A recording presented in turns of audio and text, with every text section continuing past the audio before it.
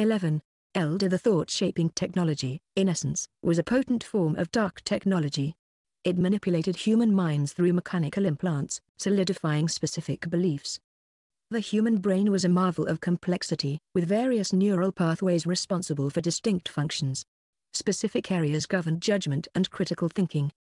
For instance, the proposition water is poisonous would trigger a cascade of evaluations, the type of water, its contents, before a conclusion was formed. The intricate process of thought and decision-making was a hallmark of human sentience. The thought-shaping technology bypassed these processes, delivering predetermined answers. When specific information entered the brain, targeted manipulation of specific neural networks produced an uncritical acceptance of the information as truth. In simpler terms, an individual implanted with the water is poisonous thought-shaping would inherently believe all water to be toxic. Given the Imperium's labyrinthine structure and the singularity of his own situation, a time-traveling primarch, Guilliman saw the thought-shaping technology as a necessary evil. He was forced to choose a side, and humanity was the only viable option. The Emperor, while on the side of humanity, might not necessarily be on Guilliman's side. The possibility of the Emperor perceiving him as a threat, a time-traveling anomaly, loomed large. Being captured on Terra would be a death sentence. The Imperial Guard, indoctrinated with unwavering loyalty to the Emperor, would eliminate Guilliman in a heartbeat if ordered.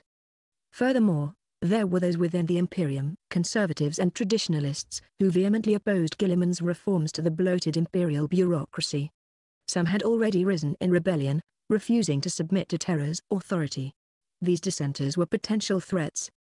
The ever-present threat of chaos added another layer of complexity. Guilliman couldn't rely on chaos-tainted weaponry, yet the Imperium lacked the capacity for independent production.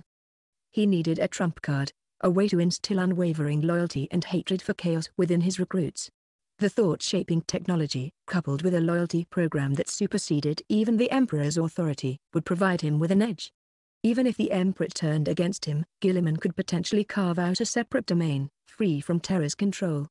Kea, his advanced cognitive core struggling to process the implications, stared at the enigmatic smile playing on Guilliman's lips. He had reviewed the data storage and understood the power and potential dangers of the thought-shaping technology. Regent, he began, his voice laced with trepidation, this thought-shaping technology. Kea's hesitation was evident. Was unleashing such a technology truly the best course of action? Guilliman, anticipating his reservations, cut him off. You're aware of the dire situation the Imperium faces, Kea. 10,000 years after its founding, it's on the back foot against chaos, steadily weakening. We're far worse off than during the Great Crusade. How can we possibly overcome this escalating war? Humanity faces complete annihilation by chaos if we don't take drastic measures. Desperate times call for desperate measures, Guilliman continued, his voice low and urgent. We need an army utterly loyal to mankind and the Imperium, one that obeys our orders and adheres to our ideology without question.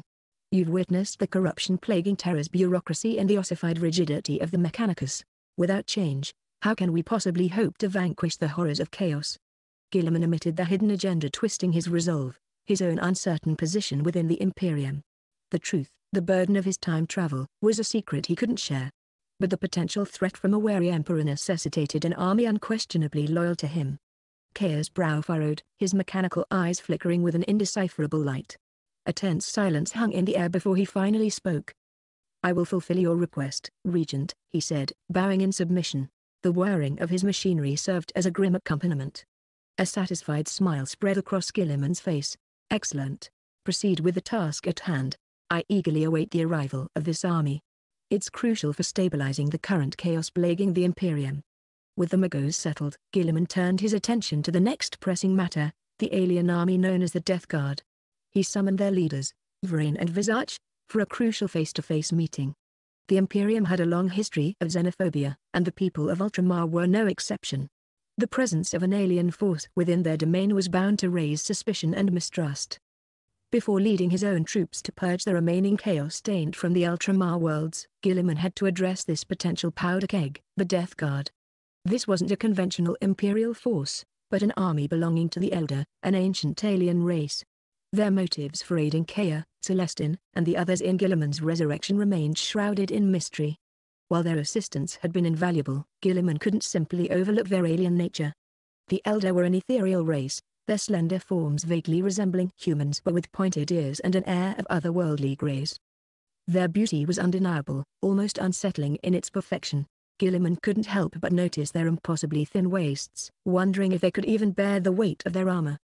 "Enough formalities," Guilliman said, gesturing for them to rise as they entered and bowed in respect. "Let's speak plainly.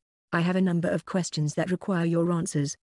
He couldn't ignore the critical role the Elder played in the rise of Slaanesh, one of the 4 Chaos Gods. The Elder were an ancient people, rumored to have participated in the legendary War in Heaven. After their creator's demise and the slumber of their Necron enemies, they had ascended to the position of galactic overlords, ushering in an era of unparalleled prosperity. However, this very prosperity proved to be their undoing. They succumbed to a gradual moral decay, drowning themselves in an endless pursuit of pleasure. Their entire civilization became consumed by hedonism, a decadent spectacle that birthed Slaanesh, the embodiment of excess. The Elder's story was a cautionary tale. Their unbridled indulgence birthed Slaanesh, a chaos god fueled by their hedonism. The birth of this evil entity triggered a cataclysmic warp storm, causing the Elder Empire to implode. Countless Elder souls were devoured by the nascent Slaanesh, and their pantheon of gods either crumbled or fell prisoner. Only the Elder with foresight or those who sought refuge in alternate realities managed to survive. However, their once formidable psychic power and technology remained a force to be reckoned with. Vrain and Visage, leading the Death Guard, had aided Kea and Celestin in rescuing Guilliman from the clutches of chaos and facilitating their escape to Macragge. "The tapestry of stars is in tatters," Vrain declared, her voice resonating with urgency. "A ghastly doom looms over the galaxy. Once the power of chaos breaches the warp's hold, the entire galaxy will descend into pandemonium. I am most pleased that our 2 races can forge an alliance in the face of this crisis." Guilliman acknowledged their alliance with polite diplomacy. He recognized the value of their assistance against the ever-present threat of chaos. However, Vrain's next words carried a veiled warning. Kea's technology, while effective in restoring his physical form, had left a profound psychic scar. The true essence of his resurrection hinged on the power of the Death God. If he wished to experience true life, he had to remain encased within his armor, a constant reminder of his dependence. The Elder leader chose not to delve deeper into the source of his resurrection, but her warning was clear: sincere human connection was paramount. Employing manipulative tactics would only erode the fragile trust humans had extended towards them. The implication was chilling: a future confrontation where their alliance could crumble and blades might clash. Guilliman, however, remained undeterred. His resurrection was a reality. The recover data and control template provided him with the tools to navigate this new reality. He offered a veiled threat of his own: if the Elder strayed, they would face the consequences. "We take your caution to heart," Vrain replied, her tone carefully neutral. "May our paths continue as allies when we next cross." A formal farewell concluded their meeting. Visage, who had remained silent throughout, presented Guilliman with a warrior's gift before following Vrain in their departure. A wave of exhaustion washed over Guilliman. The universe, he realized, was a haven for monstrous entities. Survival demanded cunning and intellect. The Elder, despite their precarious alliance, were no fools. With the matter of the Elder settled, Guilliman summoned the planetary governors and trade guild leaders who had been awaiting his audience. The time had come to address them and set his plan for the Imperium's salvation into motion. 12. Fractured loyalty in a decaying imp. The 500 Ultramar worlds were the crown jewels of the Imperium. Here, public order reigned supreme, and living standards surpassed those found on most Imperial planets. During the Horus Heresy, the bitter civil war that nearly tore the Imperium apart, Guilliman had envisioned these worlds as a potential fallback position. He even contemplated establishing a second empire with his loyal brothers, but that plan was shelved upon learning of the Emperor's survival. Even as an unrealized concept, the idea highlighted the immense potential of Ultramar. These worlds were Guilliman's bedrock, his foundation upon which he would rebuild. News of his resurrection had drawn a mixed response. Some capable planetary governors and enterprising rogue traders, loyal and resourceful individuals, responded swiftly. Others, however, remained trapped by the chaos plaguing their territories, or simply refused to acknowledge the authority of a resurrected Primarch. 10,000 years had wrought significant changes. The Emperor and the Primarchs, once revered figures, had faded into myth. The imperial truth, the doctrine emphasizing reason and scientific inquiry, had been relegated to the dustbins of history, replaced by the increasingly dominant state religion. The once cooperative Mechanicum had become insular and dogmatic, while the Terror Council, The governing body on Terra, wallowed in bureaucratic lethargy. The recent fall of Cadia, a critical world guarding the rift between Railspace and the Warp, had served as a stark reminder of the Imperium's vulnerability. The vast empire, bled dry by 1,000 conflicts, struggled to react effectively. 10 millennia had allowed various factions to sink their roots deep within the Imperium, feeding off its resources like parasites. Those who resisted Guilliman's resurgence were these entrenched entities, unwilling to relinquish their perceived birthright, power and control. For now, Guilliman chose to bypass them. His focus was on the loyal worlds of Ultramar, the foundation upon which he would build his strength. Here, he would enact sweeping reforms. Population optimization. He envisioned a system of mandatory military service, ensuring a steady stream of soldiers for his planned campaigns. Food and weapon production. Increased production of food and weapons would bolster Ultramar's self-sufficiency and warfighting capabilities. Administrative streamlining. The bloated bureaucracy and the aristocratic system would be trimmed, freeing up resources and improving efficiency. Education reform. Promoting widespread education was crucial to fostering innovation and reducing dependence on the increasingly unreliable mechanicum. Independent research. Establishing a research infrastructure independent of the mechanicum would provide a critical alternative source of technological advancements. The alliance with the mechanicum was a fragile one. They merely occupied a seat on the Terra Council. Unlike the Emperor, Guilliman lacked the absolute authority to keep the Adeptus Mechanicus in check. Should the Emperor return and brand him a traitor, the loyalty of the mechanicum would be put to a critical test. Would they side with the Omnissiah, their machine god, or the resurrected Primarch? The dilemma was clear. While some within the mechanicum might choose to side with him, they'd likely be a minority. Establishing his own scientific research institution was paramount. It needed a comprehensive system to digest the vast knowledge stored in his database. To achieve this, the cooperation of the assembled planetary governors was crucial. Guilliman, a Primarch born under the crimson light of war, found the existence of these aristocratic families above the commoners abhorrent. However, the complexity of this world far exceeded anything he'd known. Despite being a time traveler, his Primarch status and the ruling template granted him unimaginable abilities. Yet, absolute control over every world remained an impossible dream. The vastness of the Imperium, coupled with inefficient communication and navigation technologies, made it a logistical nightmare. Additionally, there weren't any sufficiently powerful AI systems available. Chaos, the embodiment of evil, could corrupt not just flesh and blood, but infiltrate networks as well. The sophisticated AI systems prevalent in his world were out of the question here. A single, central AI controlling too many combat units would be disastrous. Under the influence of chaos gods, flesh-eating viruses and demons could infiltrate the network, turning human-controlled units against themselves. The limitations of this universe necessitated granting a degree of autonomy to each colonized planet. The position of planetary governor, with all its inherent power, couldn't be disregarded. Another critical factor was the rogue trader. Their history stretched back to the Great Crusade 10 millennia ago. Since the Emperor's first rogue trader patent, these individuals had played a vital role on the galactic stage. Responsible for intergalactic trade, they even possessed the authority to deal with alien species, amassing unimaginable wealth.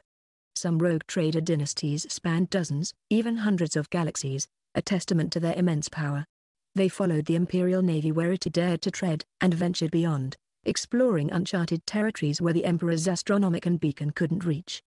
They salvaged wrecks from forgotten wars, unearthed lost relics of humanity's golden age, and facilitated trade with aliens in regions far removed from the Emperor's light. This enterprising group played a crucial role in the Imperium's economy, generating massive tax revenues that fueled the vast legions and bureaucracies. Without their assistance, Guilliman would be left with the daunting task of raising funds himself. The Ultramarines under his command were far too busy defending the Imperium to dabble in commerce.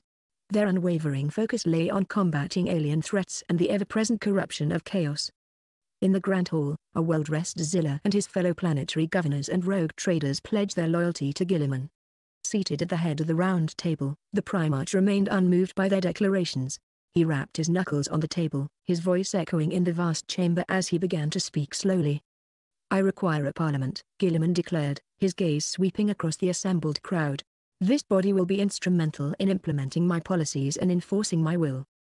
His words resonated through the Grand Hall, leaving a heavy silence in their wake. He needed more than just loyalty, he needed a collaborative effort to translate his vision into reality. The upcoming conquest wasn't just about claiming worlds, It was about transforming them according to his ideals. This approach, however, wasn't without its risks. Imposing reforms across the vast Imperium would inevitably draw the ire of entrenched interests. The Terror Council, the Insula Mechanicum, regional nobles, even wealthy merchants, they would all resist any attempt to disrupt their established power structures. But Guilliman had no choice. With the Chaos God's ascendant and the Emperor still slumbering, a laissez-faire approach was untenable. Lawlessness ran rampant in many worlds, with brutal gangs preying on the populace, the rich exploiting the poor, and leaders abandoning their people in times of crisis. The average lifespan in some sectors dipped as low as 30 years, a grim testament to the dystopian reality gripping the Imperium. Guilliman's voice resonated with a quiet anger. "Can you blame these people for turning to chaos?" he questioned. "They've reached rock's bottom. What's the alternative? Chaos may be corrupting, but how much worse can it truly be?" He needed control, a system ensuring some semblance of equality and upward mobility. Only then could his rescued worlds become self-sufficient, providing a steady flow of talent and soldiers to bolster the failing Imperium. Zilla and the others exchanged uneasy glances. The Primarch's words were a radical departure from the established order. Was he considering a path akin to his brother Horus, one that led to rebellion? Noticing their trepidation, Guilliman continued, "This is not a betrayal. Since my awakening, I've witnessed the rot at the heart of the Imperium. Ignorance and superstition have choked out the former glory and reason, leaving behind a decaying edifice. Tinkering with the old system might buy time, but it is a far cry from my father's vision. Necessary reforms will strengthen us, providing the tools we need to combat the threats of chaos and alien aggression." A note of sincerity crept into his voice. "The choice is yours," he declared, addressing the governors and traders. "Follow your convictions. I assure you, no harm will come to you for your decision. However, one thing must be clear, the power of chaos is at its zenith, and the Great Rift has severed a significant portion of the Imperium from the Emperor's astronomican beacon, leaving them vulnerable to alien and demonic incursions." He gestured towards them, his tone turning grim. "You've witnessed the bloated bureaucracy of the Terror Council and the stagnation of the Mechanicus. Without change, the Emperor's dream will crumble in our hands. Humanity itself may face extinction. As the Regent of the Imperium, Lord of Ultramar, and Primarch of the Ultramarines Legion, I implore you to become pillars of my endeavor." Guilliman's powerful words hung in the air, leaving the assembled leaders with a momentous decision to make. The fate of countless worlds, and perhaps humanity itself, rested on their answer. 13. Reform. Guilliman's speech ended with a heavy silence. He observed the assembled leaders, their faces etched with contemplation. His words had laid the groundwork, the choice to join or oppose him was theirs. This reform was a seismic shift for the Imperium. It demanded loyalty and unwavering obedience to ensure his vision wouldn't be twisted or exploited by chaos. Undoubtedly, resistance would be fierce. The relinquishing of power was a bitter pill to swallow. Even on Terra, before humanity reached for the stars, careerists waged brutal wars for control of mere millions of square kilometers. In the vast expanse of the Imperium, such ambition would only be amplified. Zilla, ever the pragmatist, made the first move. He rose and bowed. "The House Hitler pledges its loyalty, esteemed Regent. We swear allegiance here and now. Our loyalty to you will burn ever bright, like the sun of Terra."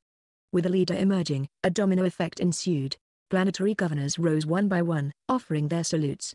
"House Valen stands with you. House Hitler pledges its service." One by one, they knelt, robotic limbs and flesh alike touching the cold floor in a display of submission. Witnessing this, several rogue traders followed suit, their initial shock replaced by calculated pragmatism. "The William Trade Consortium pledges to uphold your will. The Nancy Trade Consortium shall faithfully implement your decrees." But the room remained divided. Half the people had chosen submission, kneeling on the cold floor. The remaining half, their faces grim, exchanged troubled glances. Some even shifted their hands towards the holstered weapons at their waists, eyes scanning the room for any sign of blue-clad ultramarines emerging to unleash their power axes. This was serious business. Guilliman's words had crossed a significant line, implicitly challenging Terra's control over the Imperium. Such a move could be construed as a form of rebellion in Terra's eyes. A faint smile touched Guilliman's lips as he regarded the wary holdouts. "Fear not. Your suspicions are astute. My primary concern lies in salvaging this dying empire, not embroiling myself in power struggles. 10,000 years have seen the Imperium veer far from my father's vision. It falls upon me to correct its course with all haste." Those who have chosen not to kneel will be excused for now. I offer you time and space for myself and my loyal followers to discuss the upcoming reforms. Rest assured, I hold no malice for those who value their autonomy. There is no room for tyranny in my vision. With a gesture of courtesy, Guilliman dismissed those who remained unbowed. Only those who had knelt remained, ready to engage in the crucial discussions that would shape the future of the Imperium. Rise, everyone, he said, his voice warm. I commend your loyalty. Please, find a seat and let us begin. The sheer immensity of the human empire, spanning tens of thousands of light years, dwarfed any empire humanity could ever imagine. Coupled with inefficient navigation and communication technologies, reform became a daunting and delicate task. Guilliman envisioned a gradual rollout of reforms, spreading alongside the new technology entrusted to him by Corda. This subtle approach aimed to reshape the empire over a century or two. Every policy change would be meticulously crafted to minimize negative repercussions. For those officials who refused to submit, their positions wouldn't be immediately usurped. Instead, Guilliman planned a more subtle strategy. He likened it to boiling a frog, slowly stripping them of their power and influence, their value diminishing like a resource being steadily depleted. As the remaining leaders settled into their seats, Guilliman offered a warm smile to ease any lingering tension. I am truly grateful for your willingness to stay and assist me in this seemingly ambitious undertaking. Remember, everything we do is to ensure our species' continued existence in this cruel universe. We strive to preserve the empire my father built, to prevent it from crumbling into ashes under the relentless tide of chaos. A chorus of affirmations echoed through the chamber. We have no ill intentions, Regent. Your concerns are unfounded, Regent. We are here to support your vision.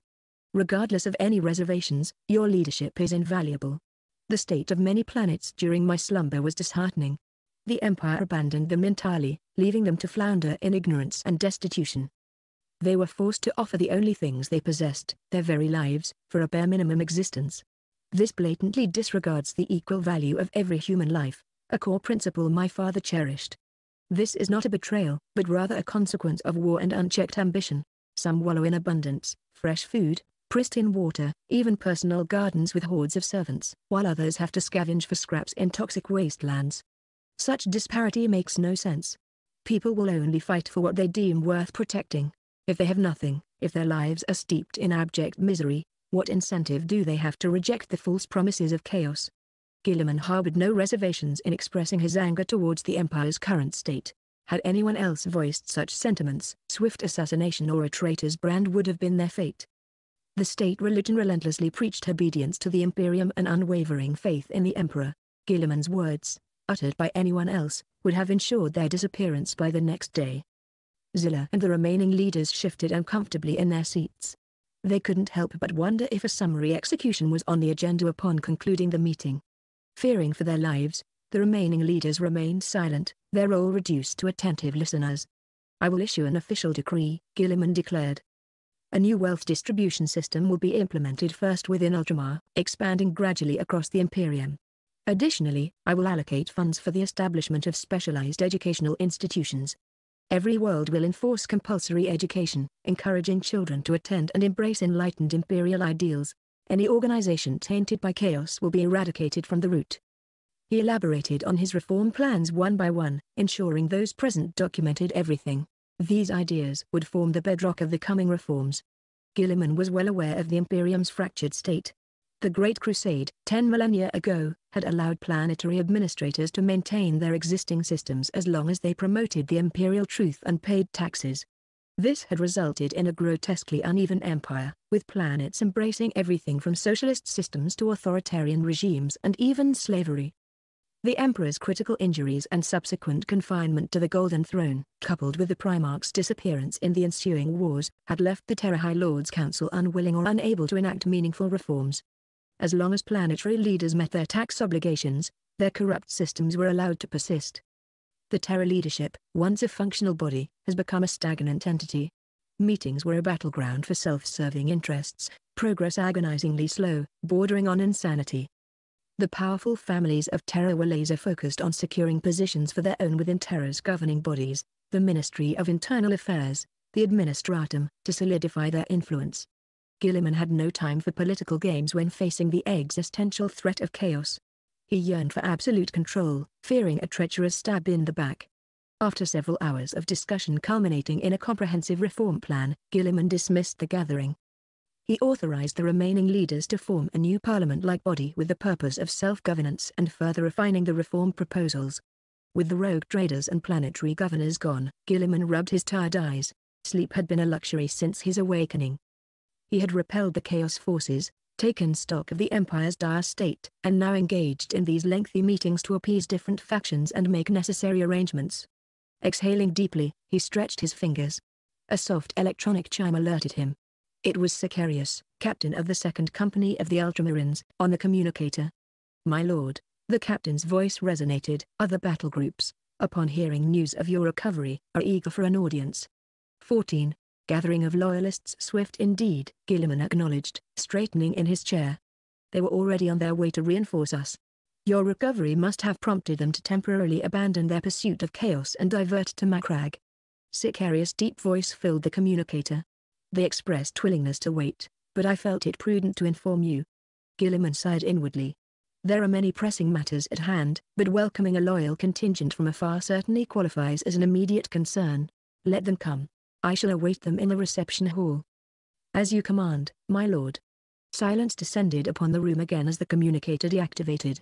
Guilliman, lost in thought, contemplated the future. Corda now possessed the new technology, and the Reform Council was established. The immediate tasks at hand were eradicating the chaos forces within Ultramar and gradually implementing their reform plans. Once the time was ripe, he would march on Terra, wrest control of the Imperium from the corrupt and grasping High Lords, and push his agenda forward. The Great Rift's opening not only empowered the Chaos Gods but also offered the Emperor a chance at recovery. Before the Emperor awoke, Guilliman needed to bolster his own power to avoid a potential betrayal. He couldn't risk the Emperor tearing down the bridge he had built upon recovering. 10,000 years of faith didn't guarantee that the Emperor, after millennia, remained unchanged. His return might not be a blessing in disguise. The broad hallways of the Hera fortress echoed with the footsteps of over 50 battle group representatives, led by 2 ultramarine warriors. The majestic corridor shimmered with gold and silver carvings, supported by imposing marble columns at regular intervals. Black and white checkered tiles formed a geometric tapestry across the floor. "This is indeed a remarkable turn of events," whispered a chapter representative, clutching a scepter adorned with a golden skull and bone spurring. The crackling psychic energy emanating from him identified him as the chapter's librarian, a psycho warrior capable of prediction and elemental manipulation, and valuable assets in the fight against demons and other shinically endowed foes. Nothing is beyond the Emperor's design, a space marine clad in black and white armor countered. His scarred head bore 2 golden and 1 silver service nail, testaments to his century-long service. His chestplate displayed a prominent golden double-headed eagle, signifying his high rank. "Enough of such talk," Verno, leading the group, interjected, his gaze sweeping over his companions. "We are on Macragge, on hallowed ultramarine ground. Discussing a primarch so casually is disrespectful." He feared such conversations might spark animosity between the battle groups. Silenced by Verno's stern warning, the 2 warriors focused on their surroundings, their journey nearing its end. Cobalt banners adorned the hallways, their silver-threaded Ultramar logos forming a unique pattern surrounding a crowned Imperial eagle. The path leading to the reception hall was lined with imposing ironclad terminators, their fierce armor evoking images of iron cavalry. These stoic guardians stood vigil, power weapons crackling with blue or green energy fields, a testament to the martial law enforced within the area. Verno recognized these ironclad terminators from his past campaigns alongside Kalga. He remembered the grandeur of Imperial expeditions, with these honor guards flanking legendary figures. The first door hissed open with a pneumatic snap, revealing another set of honor guards, their expressions grim. These veterans bore the scars of innumerable battles against chaos, aliens, and traitors. An ultramarine captain approached, clad in the blue of his rank. "Welcome to Macragge," he greeted. "Sicarius," Verno replied, raising a hand in salute. "It's good to see you again." "The sentiment is mutual, Verno. Though reminiscing must wait. My lord awaits you. Please, enter." Sicarius gestured towards the final door. The honor guards stomped their feet in a solemn salute as Verno and the others proceeded down the corridor. The intricately carved, golden eagle-inlaid marble door of the main hall slid open with a mechanical hum. A tremor of nervousness rippled through the representatives. Removing their helmets, they steeled themselves and entered. The sight that greeted them was breathtaking. Upon a throne of solid gold, adorned with hundreds of ornate decorations, sat a living legend. A colossal warrior in blue and gold armor, with a broad, handsome face etched with seriousness, rested his hand upon a massive gauntlet. A colossal power sword lay sheathed beside his throne. Verno, despite believing himself prepared, found himself overwhelmed. Tears welled up in his eyes as he struggled to contain his emotions. He had seen this Primarch once before, during a Tyranid incursion that threatened Macragge. His chapter had been called to assist, and it was then that he had met Guilliman in the sanctuary of Hera Fortress. Memories of the Primarch's entombed state flashed in his mind. This sight of Guilliman alive, radiating power and authority, was a transformative experience. The battle 10,000 years ago had left Guilliman a mere second from death.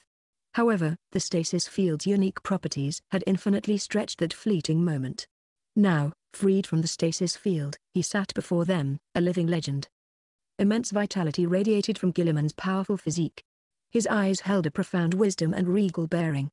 Verno and the other space marines, as if guided by an instinct older than time, found themselves falling to one knee. "They spoke the truth," Verno said, his voice thick with a thrilling tremor. "You are indeed resurrected, my lord." This wasn't fear, but a surge of electrifying excitement. Across the vast expanse of the Imperium, hearts would be pounding with the same exhilarating news. A living myth walked among them once more. Guilliman's gaze swept over them before he descended from the throne. "Rise, all of you. You stand as humanity's and the Imperium's defenders, heroes of the Empire. You deserve no such formality." He strode towards the nearest space marine, a resolute figure in black armor. Placing a hand upon each of the man's shoulders, Guilliman helped him to his feet. "What is your name, brother?" he inquired. "Verno, from the Raven Guard chapter, captain of the Silent Company." "A pleasure, Captain Verno," Guilliman replied. "The honor is all mine, my lord." "Let's hope so," Guilliman said with a hint of humor. "I fear a refusal might cause me a significant headache." Verno chuckled, his loyalty unwavering. "There is no such possibility. We shall fight for your will." Guilliman patted Verno's shoulder. "Excellent. Soon, you'll have ample opportunity to prove that. I trust you won't disappoint." He continued greeting the representatives in the front row, Raven Guard, Space Wolves, White Scars, and even chapters established after the formation of the legions. All had come for the resurrected Primarch. He learned their names, endeavored to create a light-hearted atmosphere, and forged bonds through laughter. Every visitor received Guilliman's praise for their contributions to the Imperium. With the introductions concluded, Guilliman turned to the heart of the matter. "You have traveled far, and ideally, I would have offered you respite. However, the Imperium faces dire straits. Chaos and aliens grant us no respite. I require immediate action to stabilize Ultramar before moving forward. Our fleet and army are gathering here on Macragge. I ask you, will you honor your oath and join my forces?" Guilliman's gaze swept across the faces of the assembled battle group representatives, his voice resonating with the weight of a critical decision. The fate of the Imperium hung in the balance. 15. Resolve and the scars of war. Guilliman's smile broadened. "Verno, your loyalty is unwavering, and I'm grateful for your unwavering support." He then turned his gaze to the other warriors, anticipation etched on their faces. The leader of the Salamanders stepped forward. His dark skin and stern expression contrasted with his verdant green power armor. "The Salamanders have always been mankind's staunchest defenders," he stated. "Those who stand against humanity's foes are our allies.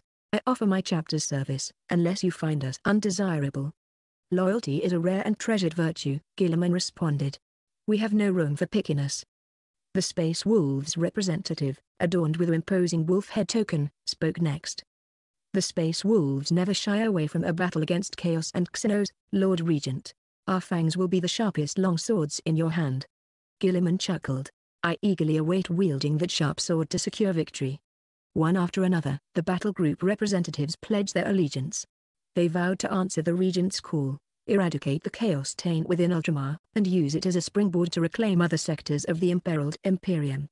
With their loyalty confirmed, Guilliman dismissed them, urging them to rest and prepare for the coming campaign. A new war loomed, and humanity would once again raise its blades against the encroaching darkness. Bidding farewell to the final group, Guilliman pondered for a moment in the reception hall before exiting. His glory guard, clad in their imposing iron Terminator armor, flanked him closely. Waiting outside were Kalga, Sicarius, and Ferx, the Ultramarines' finest warriors, heroes of the Imperium who had repelled countless assaults by Chaos and alien hordes. Calgar saluted Guilliman. "My lord." "No need for formalities, Calgar," Guilliman replied with a wave of his hand. "Join me on a tour of Macragge City. Let us observe the reconstruction efforts and discuss the future while we do." A converted hovercraft, originally intended for sightseeing, soon landed before them. Macragge, the Ultramarines' home world and capital of the 500 worlds, held a special significance. Tourists flocked to the planet every year to pay homage to the legendary chapter. Civilian hovercraft like this were once commonplace in Macragge, but the arrival of the Chaos Forces have necessitated their militarization. This particular craft bore the telltale signs of such modification: thick steel plates welded onto the hull, traces of welding, and weapon mounts yet to be removed. Guilliman remained unfazed by the makeshift nature of the craft. His primary concern was the state of Macragge City. The war's scars were still raw and shocking. With the aid of the Adeptus Mechanicus, the survivors labored to rebuild their lives. Night Titans, stripped of their weaponry and equipped with construction tools, aided in the reconstruction, their immense power channeled into peaceful endeavors. Servitors with 6 mechanical legs scurried to and fro, delivering supplies to repair the war-torn buildings. Despite the devastation, a sense of resilience permeated Macragge. However, beneath the surface, whispers of discontent lingered. As Guilliman surveyed the city, a thunderous explosion suddenly shattered the relative quiet. Several Thunderhawk gunships roared overhead, streaking towards the source of the blast. They unleashed a devastating barrage, neutralizing the enemy threat before it could escalate. Verno's unwavering loyalty echoed in the hall, his words a testament to the unwavering dedication of the Raven Guard. Guilliman, heartened by the outpouring of support, turned his gaze to the other representatives, their faces alight with anticipation. The leader of the Salamanders, his dark features contrasting sharply with his verdant armor, stepped forward. "The Salamanders have always championed humanity's defense," he declared. "Those who fight the Imperium's enemies are our allies. I offer my chapter's service, unless you deem us unsuitable." "Loyalty is a rare and valued treasure," Guilliman responded. "There is no room for dismissiveness." Next came the Space Wolves representative, his fierce demeanor accentuated by the imposing wolf head token adorning his armor. "The Space Wolves never falter in the face of chaos and Xenos, Lord Regent," he stated. "Our fangs will be the sharpest longswords in your grasp." Guilliman's lips curved into a smile. "I eagerly await wielding that sharp sword to secure victory." One by one, the representatives pledged their allegiance. They vowed to answer the Regent's call, expunge the Chaos Taint from Ultramar, and use it as a launchpad to reclaim other beleaguered sectors of the Imperium. With their loyalty assured, Guilliman dismissed them, urging them to rest and prepare for the coming conflict. A new war loomed on the horizon, and humanity would once again face the encroaching darkness with steel in hand. After bidding farewell to the final group, Guilliman stood in the reception hall for a moment, lost in thought. Then, with the imposing Glory Guard clad in Iron Terminator armor flanking him, he strode out. Waiting outside were Calgar, Sicarius, and Ferx, the finest warriors of the Ultramarines, heroes of the Imperium who had thwarted countless assaults by Chaos and alien hordes. Calgar offered a sharp salute. "My lord." Guilliman waved dismissively. "No formalities, Calgar. Join me on a tour of Macragge City. Let us observe the reconstruction efforts and discuss the future while we do." A converted hovercraft, originally intended for sightseeing, soon touched down before them. Macragge, the Ultramarines' home world and capital of the 500 worlds, held immense significance. Every year, tourists flocked to the planet to pay homage to the legendary chapter. Civilian hovercrafts like this were once commonplace in Macragge, but the Chaos invasion had necessitated their militarization. This particular craft bore the scars of such conversion: crudely welded steel plates reinforcing the hull, remnants of welding marks, and weapon mounts that hadn't yet been removed. Unfazed by the makeshift nature of the craft, Guilliman focused on the state of Macragge City. The war's scars were still fresh and brutal. With the aid of the Adeptus Mechanicus, the survivors toiled tirelessly to rebuild their lives. Night Titans, their fearsome weaponry replaced with construction tools, aided in the reconstruction, their immense power channeled into peaceful endeavors. Servitors with 6 mechanical legs scurried back and forth, delivering supplies to repair the war-torn buildings. Despite the devastation, a spirit of resilience permeated Macragge. However, beneath the surface, whispers of discontent lingered. As Guilliman surveyed the city, a thunderous explosion shattered the relative calm. Several Thunderhawk gunships roared overhead, their forms streaking towards the source of the blast. They unleashed a devastating barrage, swiftly neutralizing the enemy threat before it could escalate. Guilliman, with his uncanny ability to read hearts, sensed Kalga's dejection. He elaborated, "During this time, you can also assemble a suitable army. Once Ultramar is secure and Macragge is no longer under threat, this army will become the vanguard, spearheading the indomitable crusade. They'll pave the way for the follow-up forces, venturing across the Imperium to purge chaos and Xenos." Kalga's eyes widened. "My lord, are you saying I can build an army?" "Indeed, Kalga," Guilliman confirmed. "A brand new army, with fresh recruits, new ships, and innovative tactics. This expedition isn't just about driving out chaos and eliminating enemies. It's about purging the Imperium's ills as well." He continued, outlining his vision. "The reformers within the Parliament will accompany you. They will spread new imperial ideals and systems throughout the Imperium, advocating for local reforms. Should obstinate conservatives resist, they can be dealt with as enemies." Guilliman's voice deepened. "Kalga, this task cannot be entrusted to anyone else. You have earned my trust." Kalga's disappointment vanished, replaced by a surge of pride. "I will strive to excel, my lord." "Do not disappoint me, Kalga," Guilliman cautioned. "You safeguard not only Macragge, but humanity's future. Any misstep would be a colossal betrayal of mankind." "I understand, my lord. You will not be disappointed." The rest of the day was filled with audiences. Guilliman received visitors from various factions, listening to their concerns and formulating his decisions. A week later, a formidable force assembled under Guilliman's command. The Imperial Navy, Adeptus Mechanicus Scitriae, Sisters of Battle, Night Houses, Titan Legions, the Inquisition, and other contingents all contributed their might. The cleansing of Ultramar couldn't be delayed. Once this region was secured, they would move out across the vast expanse of space, purging the forces of chaos, quelling rebellions, and reshaping the human empire. Standing on the bridge of the Macragge's Glory, a majestic Honor-class battleship, Guilliman addressed the entire assembled army via communication channels. His voice resonated through every vessel, reaching every soldier's ears. "Brothers and sisters, my kin and blood. The Chaos Gods believed we humans would be their playthings, forever at their mercy. They ravaged our worlds and hunted our brethren, seeking to bend us to their dark will. But their dreams will perish. From this day forward, humanity fights back in full force against those accursed demons and Xenos. We shall wield our sharp swords and declare, mankind shall never yield." Guilliman's voice rose, a thunderous roar that shook hearts. "Humanity will never falter. Long live mankind. Long live the Emperor." His passionate declaration ignited the crew, soldiers, knights, space marines, inquisitors, and believers alike. They erupted in a deafening storm of cheers, responding with fanatic gestures. "Humanity will never yield. Long live mankind. Long live the Emperor." The cacophony of cheers reached the surface of Macragge, where countless citizens echoed the same chant. Emotions surged, intertwining into a potent psychic wave that slammed against the raging warp storm near Macragge. The storm shuddered, a ripple of unease passing through the Chaos Gods themselves. Even far away, Celestine felt the tremors, her heart pounding with a newfound respect. With such a leader, how could the Imperium fail?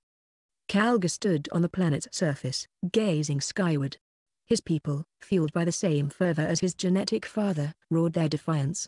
The power of this charismatic leader was undeniable. "Set sail," Guilliman bellowed, his voice brimming with passion. "Let us sound the death knell for the Imperium's enemies. This time, we fight for the Imperium, for mankind, and for the Holy Emperor." With another thunderous cheer, the warships ignited their engines and surged forward, tearing through the veil of reality and plunging into the warp. The fires of war were rekindled, and humanity, led by fearless heroes, refused to surrender to the encroaching darkness.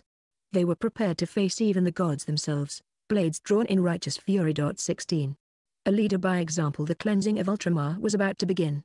Countless war engines roared to life amidst the rhythmic chants of the Adeptus Mechanicus priests, their colossal forms leaving fiery trails as they launched from the starport and plunged into the starry abyss. One by one, battleships flickered to life as their gellerfields activated, casting a faint ethereal glow around their massive hulls. This crucial technology safeguarded Imperial vessels from the corrupting influence of the warp, shielding them from the clutches of the demons lurking within.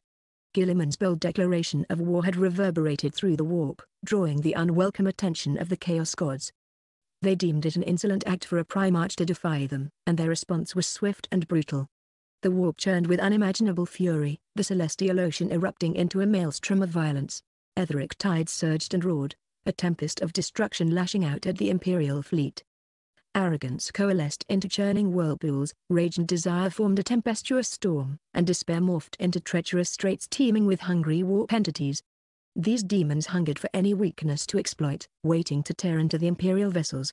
Deep within the heart of each ship-bound navigators lay submerged in nutrient solutions, their limbs and heads wired into the ship's intricate machinery. With their augmented third eyes, they strained to glimpse the currents of the warp, desperately seeking a safe passage for the fleet. Navigators were a breed apart, their lineage stretching back millennia. When humanity first ventured into the vast expanse of space, these individuals emerged, possessing a unique sensitivity to the warp's energy. Their guidance was instrumental in navigating the treacherous currents of the immaterium.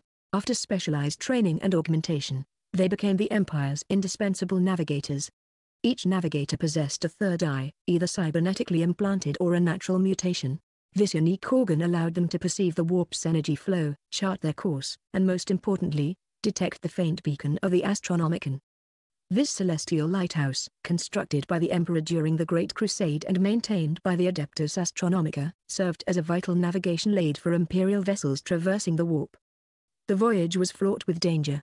Even Guilliman, despite his unwavering resolve, felt a tremor of apprehension as they braved the warp storm.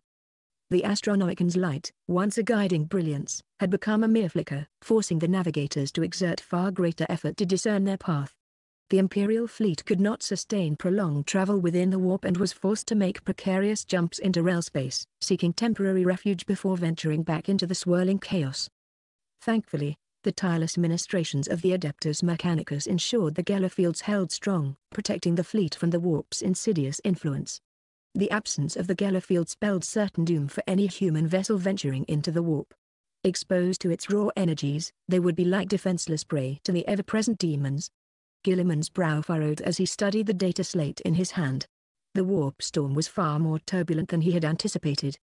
Their options were limited: either find a way to quell the storm's fury or bolster the Imperial ship's resilience against its onslaught. Failure to achieve either would render their fight against the Chaos Gods a futile gesture. While demons and traitors reveled in the chaotic embrace of the warp, the human empire bore the brunt of its capricious nature. The sheer difficulty of navigating these treacherous currents placed humanity at a significant disadvantage. Guilliman's mind raced, searching for solutions. He needed resources, technology, anything that could enhance their navigation capabilities and guarantee their arrival at their destination. A series of footsteps broke the silence. A young man, cloaked in a long robe and bearing the unsettling mark of milky white haze, entered the chamber. "Greetings, Lord Guilliman," the youth intoned, his voice respectful despite his blindness. Guilliman acknowledged him, unfazed by the man's vacant gaze.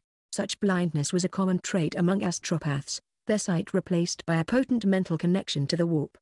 "Speak your mind, young one," Guilliman prompted, momentarily setting aside his contemplation. "The warp storm presents a significant challenge, my lord," the astropath began. "Our reliance on the warp for interstellar communication and travel is undeniable. The vast distances between star systems, measured in light years, render conventional communication methods obsolete." He continued, elaborating on the role of astropaths and the intricate web of communication that relied upon the warp. He explained the process of transforming information into psychic dreams, transmitted across the galaxy to other astropaths. These dreams, not mere words, conveyed complex thoughts and ideas. The receiving astropath then interpreted the dreams, deciphering the embedded information. To ensure the integrity of these messages and prevent demons from tampering, star language fortresses employed star language choirs. These choirs amplified the psychic transmissions, guaranteeing their successful reception across the vast expanse of the Imperium. All such fortresses and shipboard astropaths fell under the purview of Terra's astronomical court, which also replenished depleted astropath pools within these fortresses. The astropath concluded by explaining the soul-binding ritual, a crucial step in shaping an astropath's abilities. He described the perilous journey to Terra, where selected psychers were cleansed by the Emperor's power. This ritual safeguarded their sanity, preventing them from succumbing to the corrupting whispers of the warp. However, the sheer power of the Emperor's presence often resulted in blindness, a consequence of a mere mortal's inability to directly perceive the Emperor's essence within the warp. Kratz, the blind astropath, recounted the distress message from the Sara galaxy. Chaos forces, specifically plague marines, were wreaking havoc on the local defenders. Guilliman's brow furrowed momentarily at the mention of the plague marines, but quickly regained its composure.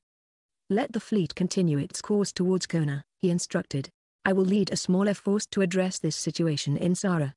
Kratz, ever concerned for Guilliman's safety, voiced his reservations. "My lord, with all due respect, wouldn't it be wiser to delegate this task to a company commander? There's no need for you to expose yourself to unnecessary risk." Guilliman offered a knowing smile. "Nowhere is entirely safe, Roshan," he said, using Kratz's birth name. "Danger is a Primarch's companion. The people of the Imperium need victories, even small ones, to bolster their spirits. A decisive blow against chaos will serve as a beacon of hope, demonstrating that the tide is turning.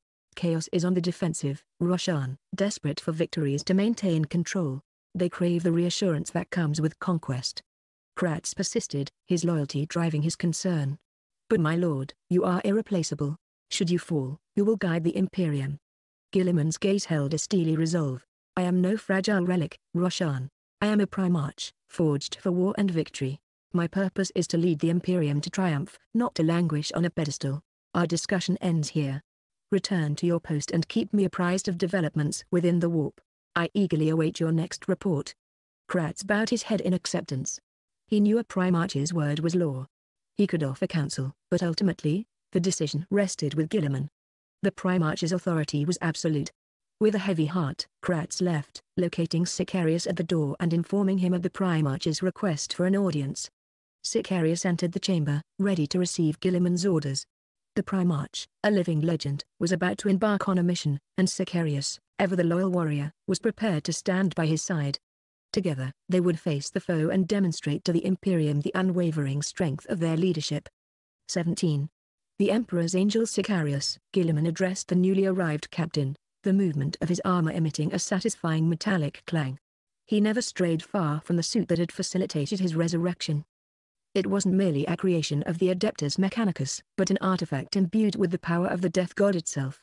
This essence mended the wounds of Guilliman's soul, allowing him to reclaim his life after millennia of slumber. In the fateful duel on Thessia, a treacherous blow from the Primarch Fulgrim had pierced Guilliman's neck, plunging him into a 10,000-year slumber. This wasn't just a physical injury, but a grievous assault on his very soul. Otherwise, even the removal of his heart wouldn't have resulted in immediate death. Similarly, the demise of Furus Manus was not solely due to Fulgrim's attack, but because the weapon wielded by the traitor Primarch was infused with the corrupting power of chaos. To date, Guilliman remained tethered to this armor.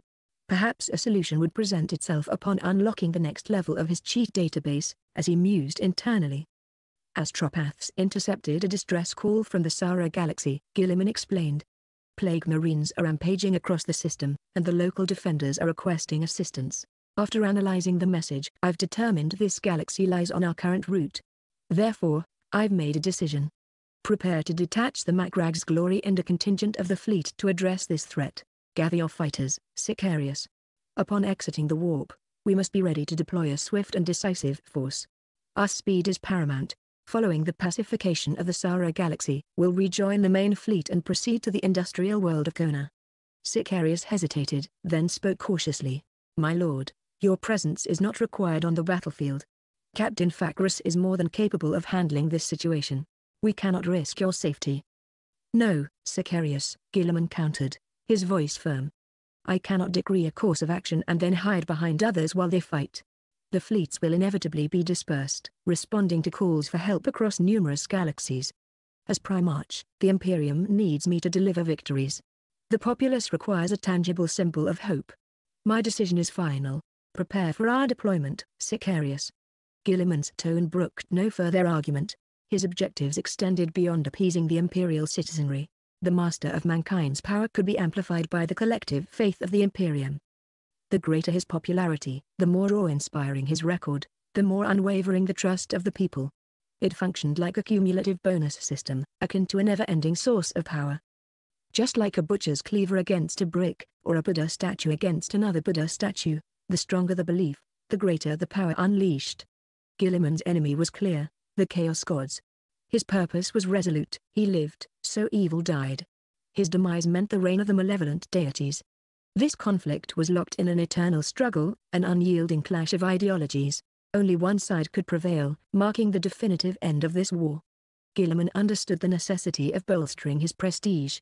The unwavering belief of the imperial populace in him as the rightful heir, the Lord of Ultramar, the beacon of salvation, was a crucial asset. Sicarius, recognizing the unyielding resolve in his Primarch's voice, could only offer his acquiescence. He bowed his head in deference, then turned and strode out. A whirlwind of activity followed. Fighters on the Macrag's Glory were readied for combat, the entire vessel humming with anticipation as they prepared to swiftly purge the Sara Galaxy of its infestation. Guilliman, at the helm of a detached fleet, would spearhead the liberation effort. The rest of the armada, under the command of various heroes, would tackle other galaxies beset by the forces of chaos. Though their combined might was undeniably formidable, achieving swift victory and restoring stability to Ultramar was an ambitious goal. The sheer vastness of the Imperium necessitated the division of their forces. Celestin, Amriki, and other champions of the Imperium led their respective fleets to galaxies drowning in the tides of chaos. Their ultimate destination, however, was Kona, the industrial world situated on the outermost edge of Ultramar, bordering the Imperium's very fringes. These heroes would converge on Kona via different routes, aiding beleaguered star systems along the way. Once all fleets assembled in Kona, the true offensive against the forces of chaos within Ultramar would commence, setting the stage for a push that would ripple outwards to other Imperial starfields. Saint Celestin, Inquisitor Grey, and others harbored anxieties about Guilliman venturing onto the battlefield personally, haunted by the specter of his 10,000-year slumber. However, their pleas fell on deaf ears. Guilliman's resolve was unwavering, and each hero, accepting his decision, took charge of their assigned fleets, embarking on missions to liberate countless suffering worlds. Aboard the bridge of the Macrag's Glory, a symphony of activity unfolded. Servitors, their bodies wired into the ship's control center, trembled as information pulsed through their neural interfaces. Their digitized voices broadcasted updates in a monotonous cadence. Coordinate data detected. Sara Galaxy. The captain, his robotic arm a testament to past battles, scanned the data streams with his cybernetic eyes before barking out the order, enter real space. Data flowed like a torrent, processed and disseminated by the data director, power director, and intelligence director, each working at the peak of their mechanical capabilities to maintain seamless control over the colossal vessel. Entity universe coordinate data parsed. Energy circuits converting, establishing gateway to real space. Propulsion system stable. Amidst a flurry of rapid announcements, the Macrag's Glory, a majestic titan stretching over 26 kilometers, ripped its way out of the warp. Following in its wake were warships from other chapters, their crews ready to fight alongside Guilliman in the coming conflict. A deluge of information flooded the bridge, a constant stream of data being exchanged between vessels, a testament to the coordinated might of the Imperial fleet. A harsh cacophony erupted on the bridge. The avian augury screeched its warnings, its mechanical counterpart, the cogitator, mimicking the screech with a rapid clicking. In unison, the announcers wired into the divination instruments blared the dreaded news: Chaos ship detected. Chaos ship detected. Their twitching bodies and amplified voices painted a grim picture. Shift Gellerfield to void shield. Full battle readiness. Open fire at will. Purge these damned traitors. Let them feel the Emperor's righteous fury. The captain, his grip tightening on the railing, roared his orders, his voice echoing across the bridge. The battle raged on Sara, its once proud hive city, Grix, now a monument to devastation. The relentless onslaught of plague marines had ravaged the metropolis. Survivors huddled within the Star Language fortress, the lone bastion shielded by a functional void shield. This shield stood as their last line of defense, their only hope against the tide of corruption. Boom after thunderous boom echoed across the ruined cityscape as the defenders, clinging to their dwindling hope, unleashed their meager firepower against the encroaching horde. Their positions crumbled bit by bit, overrun by the shambling masses of plague marines. These walking corpses, victims of chaos vile mutations, were testaments to the horror unleashed upon this world. They devoured anything living, adding their victims to their grotesque ranks. Within the cramped confines of the fortress, civilians huddled together, their faces etched with despair.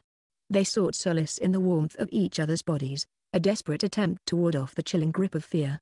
Every man and woman capable of bearing arms had been thrown into the fray, their valiant efforts ending in their transformation into the very enemy they fought, another cog in the plague marine's macabre machinery. An elderly woman held two children close, their wide eyes reflecting a terror beyond comprehension. Innocence had been shattered, replaced by a profound understanding of mortality. Born into an era of darkness, they knew only suffering. Their once peaceful existence had been shattered just a few months prior. Nightmares of watching their further march off to war, witnessing their mother's gruesome demise at the hands of the Plague Marines, haunted their young minds. A small voice, trembling with fear, broke the silence. "Grandma," the girl whimpered, her gaze shifting between the fervent prayers of the kneeling figures and the woman's weathered face. "You always said the Emperor protects us. Why hasn't he sent his angel? He didn't save Mom and Dad either." The old woman fought back tears, forcing a reassuring smile. Her bony arms strained as she held the children tighter. "Grandma doesn't know, little one," she rasped, her voice betraying a flicker of doubt. "Perhaps the Emperor's angels are busy elsewhere." Even in the abyss of despair, a faint glimmer of hope flickered on the horizon. Unaware of the devastation unfolding below, the Macrag's glory, a beacon of salvation, emerged from the warp, carrying with it the wrath of the Emperor and the unwavering resolve of Guilliman. 18. Clash amongst the stars. Guilliman, clad in his majestic azure power armor, strode onto the command deck. He was flanked by his honor guard, their iron cavalry Terminator armor transforming them into hulking figures of steel. The sheer immensity of their presence filled the room with an oppressive weight, leaving the bridge crew struggling to catch their breath. The Glory Guard, veterans of countless battles and adorned in the most formidable Terminator armor the Ultramarines possessed, exuded an aura that demanded respect. Standing under their gaze, ordinary crewmen felt a tremor of fear course through them. "Report, Captain Brer," Guilliman addressed the officer occupying the command chair. "What is the current situation?" "Enemy forces have converged on planet number 2 within the Sara galaxy," Brer responded, his voice strained under the scrutiny of the Primarch. "Based on their insignia and battleship characteristics, our intel appears accurate. The enemy is indeed the Death Guard." A wave of grim recognition washed over Guilliman. The Death Guard, plague spreaders, cursed betrayers, the Empire's eternal enemies, unforgiven traitors. They were once the 14th Legion, a force instrumental in the Great Crusade and the unification of mankind under the Emperor's banner. Led by the Primarch Mortarion, their contributions were undeniable. However, the tides of loyalty had shifted during the Horus Heresy. Mortarion, in a pivotal act of betrayal, turned his legions against the loyalists in the Atari galaxy, joining the rebellion alongside other traitor legions and unleashing a bloody massacre. Their treachery deepened during a warp transit. Aboard their flagship, Mortarion fell prey to the machinations of a young psyker named Typhon, who deliberately sabotaged the vessel's Jella field, plunging the fleet into the perilous depths of the warp. Left stranded and vulnerable, they became easy prey for the corrupting whispers of chaos. Mortarion, a Primarch renowned for his staunch resistance to witchcraft and a loathing for all things chaotic, found himself an unlikely target. Through a torturous ordeal, Nurgle, the chaos god of plague, death, and stagnation, twisted and warped him to his will. Mortarion, once an unwavering defender of the Imperium, became a puppet of the very forces he once despised. He was a cautionary tale, a testament to the insidious nature of chaos, capable of seducing even the most resolute souls. Nurgle's tainted influence transformed Mortarion into a demon Primarch, a living embodiment of decay. He led the Death Guard, now corrupted beyond redemption, in the Battle of Terror, unleashing a plague upon the Imperial Palace that claimed countless lives. Following the rebellion's defeat, the remnants of the Death Guard scattered, fleeing to the Eye of Terror, the festering heart of chaos, and the fringes of the Imperium.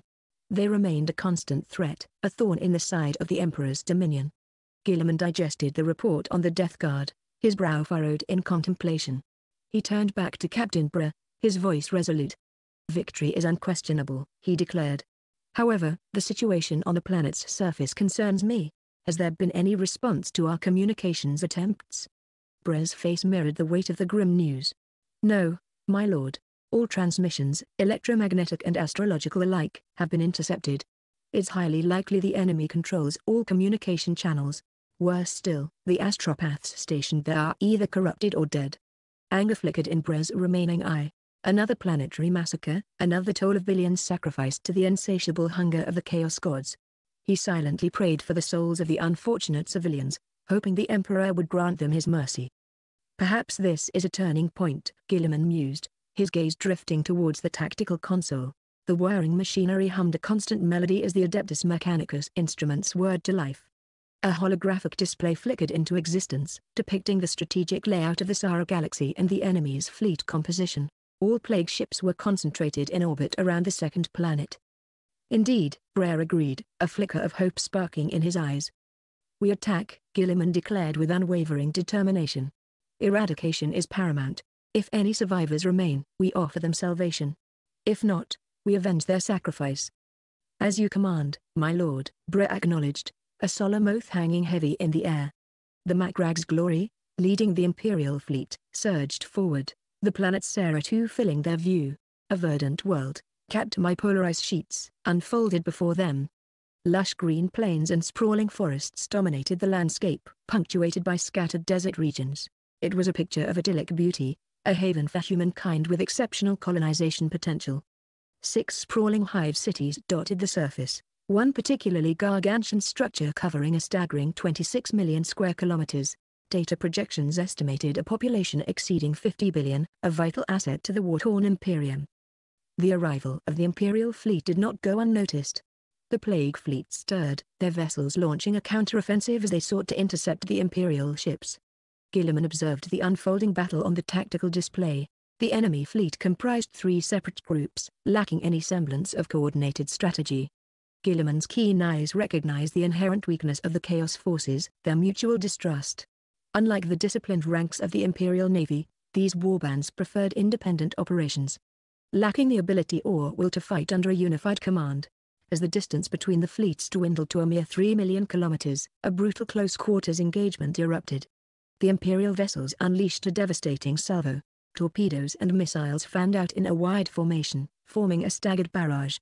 Simultaneously, tons of anti-ship artillery shells rained down, aiming to restrict the enemy's maneuverability. Space combat, however, was a dance of constant flux. Engagement distances could shift dramatically, stretching to millions of kilometers at a moment's notice. This made targeting with torpedoes, missiles, and artillery shells a challenging prospect, as enemy ships constantly adjusted their positions. Coordinating such a chaotic battlefield demanded immense processing power. Guilliman, ever vigilant, monitored every change, his gaze sweeping across the tactical display. He had previously envisioned a future where energy weapons like lances would take center stage, rendering torpedoes and missiles obsolete. Witnessing the unfolding battle, however, shattered that notion. Each weapon possessed its own strengths. Missiles boasted automatic tracking capabilities, allowing them to strike any point on the enemy vessel.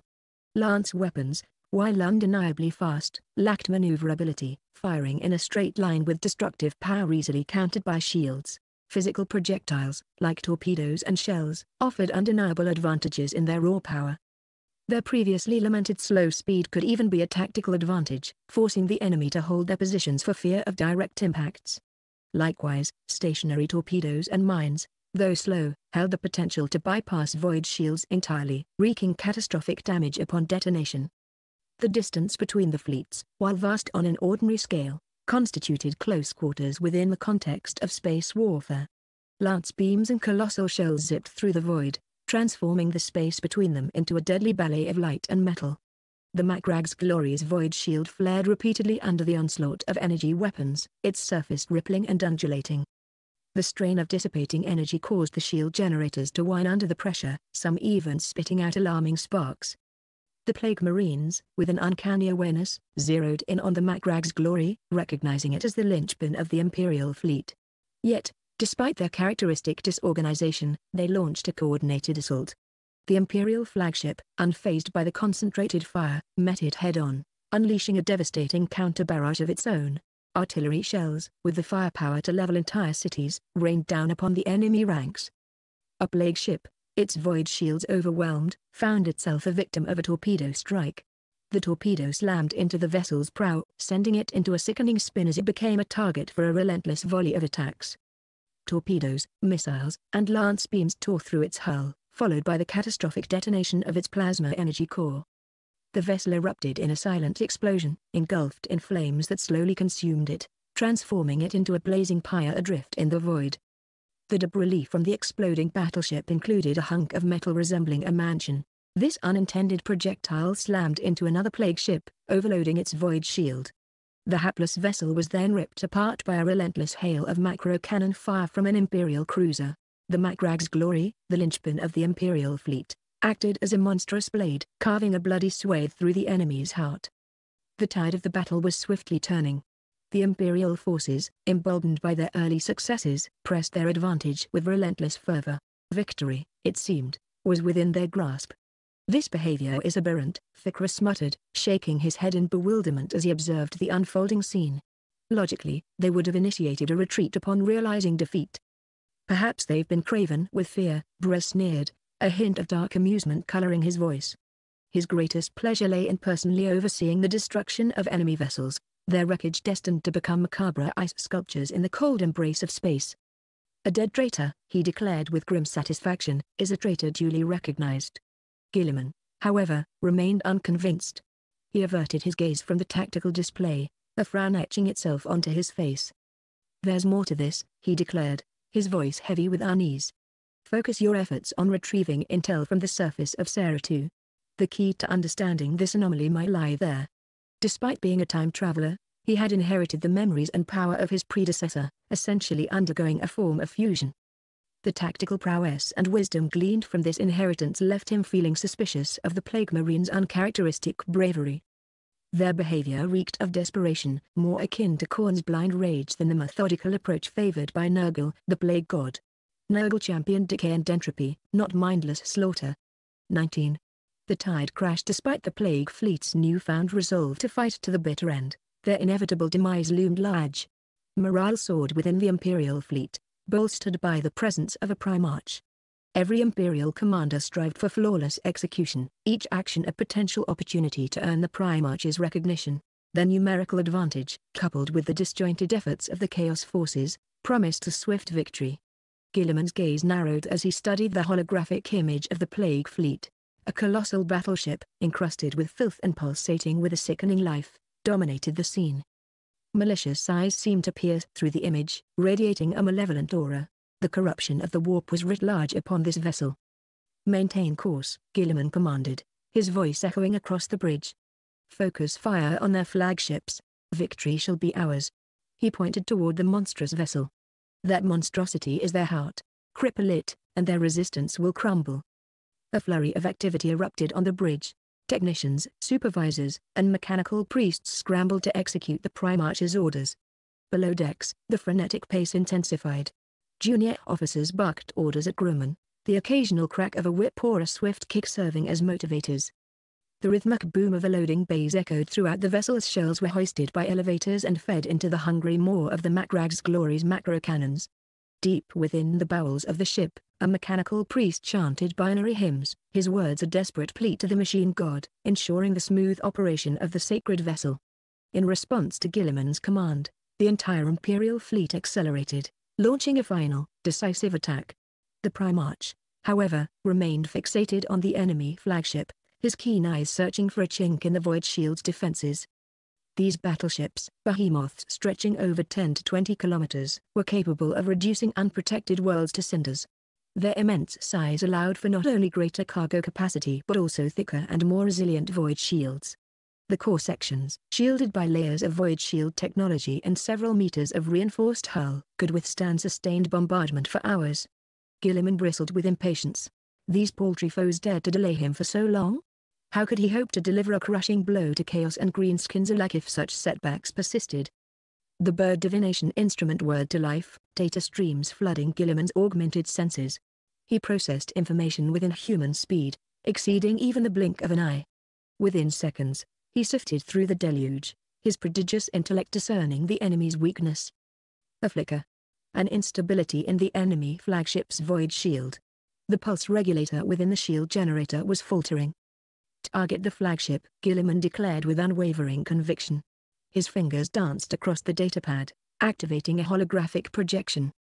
The flagship's image materialized, pulsating with highlighted weak points, the enemy's vulnerabilities laid bare by the power of the machine spirit. The cogitator translated the information into a tactical display, pinpointing these critical areas on the holographic projection. A series of confirmations zipped through the communication channels via data link, each ship acknowledging the designated targets. "Fleet locked," a voice confirmed. "Then unleash hell," Guilliman commanded, his voice resonating with finality. The Imperial fleet tightened its formation, a deadly net closing in on the unsuspecting Chaos vessels. A torrential barrage of fire erupted, overwhelming the enemy in a storm of shells and energy lances. The Chaos flagship, specifically targeted, shuddered under the relentless onslaught. Its void shield flickered desperately, on the verge of collapse. A torrent of torpedoes and lances found their mark, striking the exposed hull with devastating precision. The combined fury of countless nuclear detonations, macro shells, torpedoes, and lances overwhelmed the vessel's defenses. 30 agonizing seconds passed before the inevitable. A colossal pillar of fire erupted from the heart of the ship, its spine buckling under the sustained punishment. A blinding detonation followed, a miniature sun engulfing the Chaos flagship in a sphere of searing yellow light. Guilliman, momentarily blinded by the brilliance, felt the observation deck dim as automated safety protocols adjusted the viewport filters, shielding the bridge crew from the harsh afterglow. The flagship was no more. The remaining Chaos vessels, bereft of their leadership and overwhelmed by the Imperial onslaught, were quickly dispatched. Guilliman, ever decisive, directed Brer to mop up the remaining enemy forces. A sudden intrusion interrupted the moment of victory. Donners, the Dawn Star chapter's librarian clad in his power armor, approached the Primarch with a grim report. "My lord," he began, his voice laced with urgency, "we've detected anomalous fluctuations on the surface of Seratu. The barrier between reality and the warp is weakening. The Plague Marines are attempting to summon their allies." Guilliman's brow furrowed. The implications were dire. He understood the horrors the traitors might unleash, vile rituals beyond human comprehension. The summoning of demons from the warp, fueled by blood, pain, and the sacrifice of innocent souls, would unleash a torrent of destruction upon this world. The very fabric of reality shuddered under the strain of their unholy endeavor.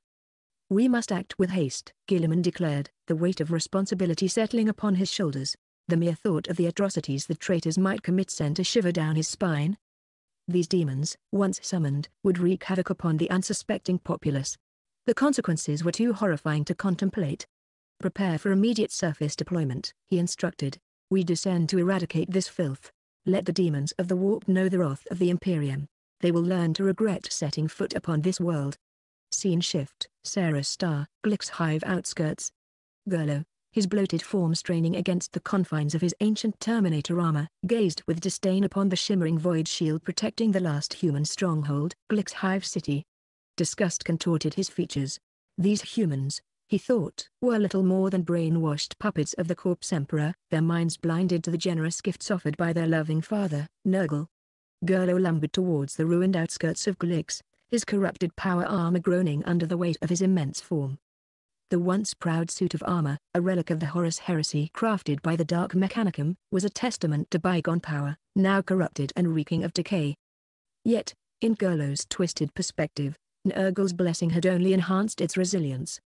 "They do not understand the true meaning of fraternity," he rasped, addressing the other Plague Marines flanking him, their forms similarly grotesque parodies of humanity. "Their minds are narrow and selfish. Nurgle's generosity is boundless, his love freely offered to all. But these ingrates cling to their false emperor, refusing the true power of the dark gods." A sneer twisted Gurlo's face. "We offered them a gift, a path to salvation, and they rejected it. Now they shall face the consequences. The son of the Corpse Emperor has arrived, but it's too late. We shall unleash the final assault, crush their pathetic resistance, and complete the ritual. This world shall become a paradise, a garden nurtured by the loving embrace of Nurgle." 20. "A desperate stand, let the blessings of the Father flow," boomed Gurlo, striding forward with a swagger. The other Plague Marines respectfully parted for their corpulent leader. Their armor, a grotesque parody of once noble wargear, oozed with putrid liquids, stretched taut by their bloated forms. A buzzing cloud of green flies hovered malevolently around them, their fetid bodies exuding a noxious green mist. "We offer these fools a gift, the embrace of our loving father," echoed Gurlo's lieutenant, his voice a rasping wheeze emanating from a throat choked by decay.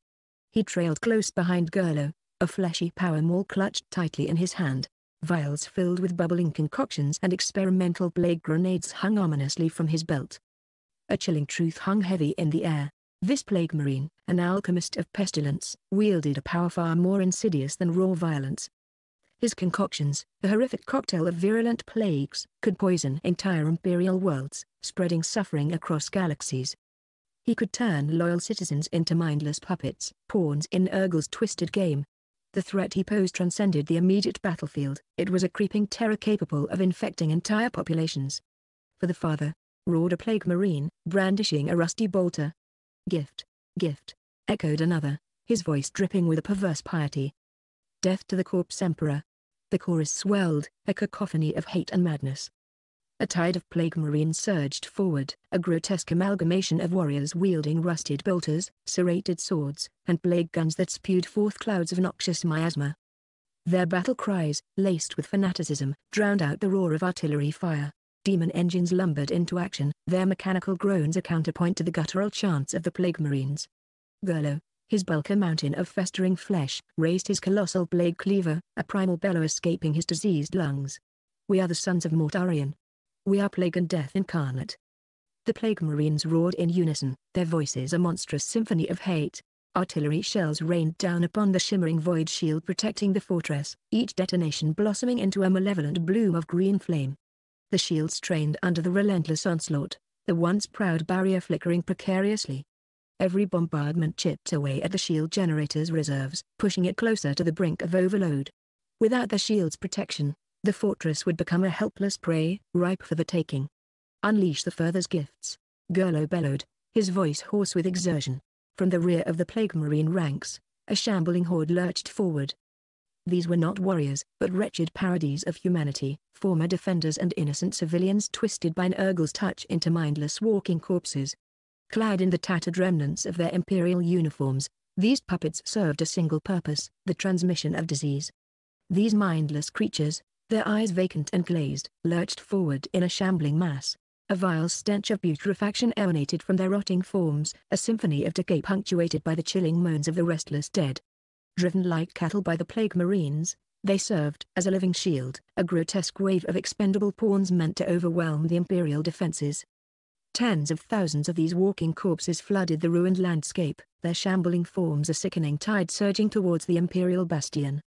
The plague marines herded them onward, wielding their weapons not against the enemy, but to ensure their mindless charges stayed on course.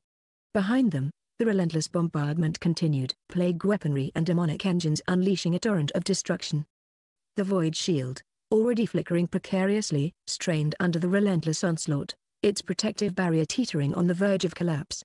As the enemy horde reached the optimal firing range, the defenders unleashed their fury. Heavy laser cannons and plasma cannons roared to life, tearing through the ranks of plague-ridden mutants. Artillery rained down upon the shambling masses, exploding them into gory showers of flesh and bone. Flames roared from massive flamethrowers, incinerating the grotesque plague flies that dared to approach the defense lines. Laser beams sliced through the ranks, vaporizing the walking corpses and leaving smoldering husks in their wake.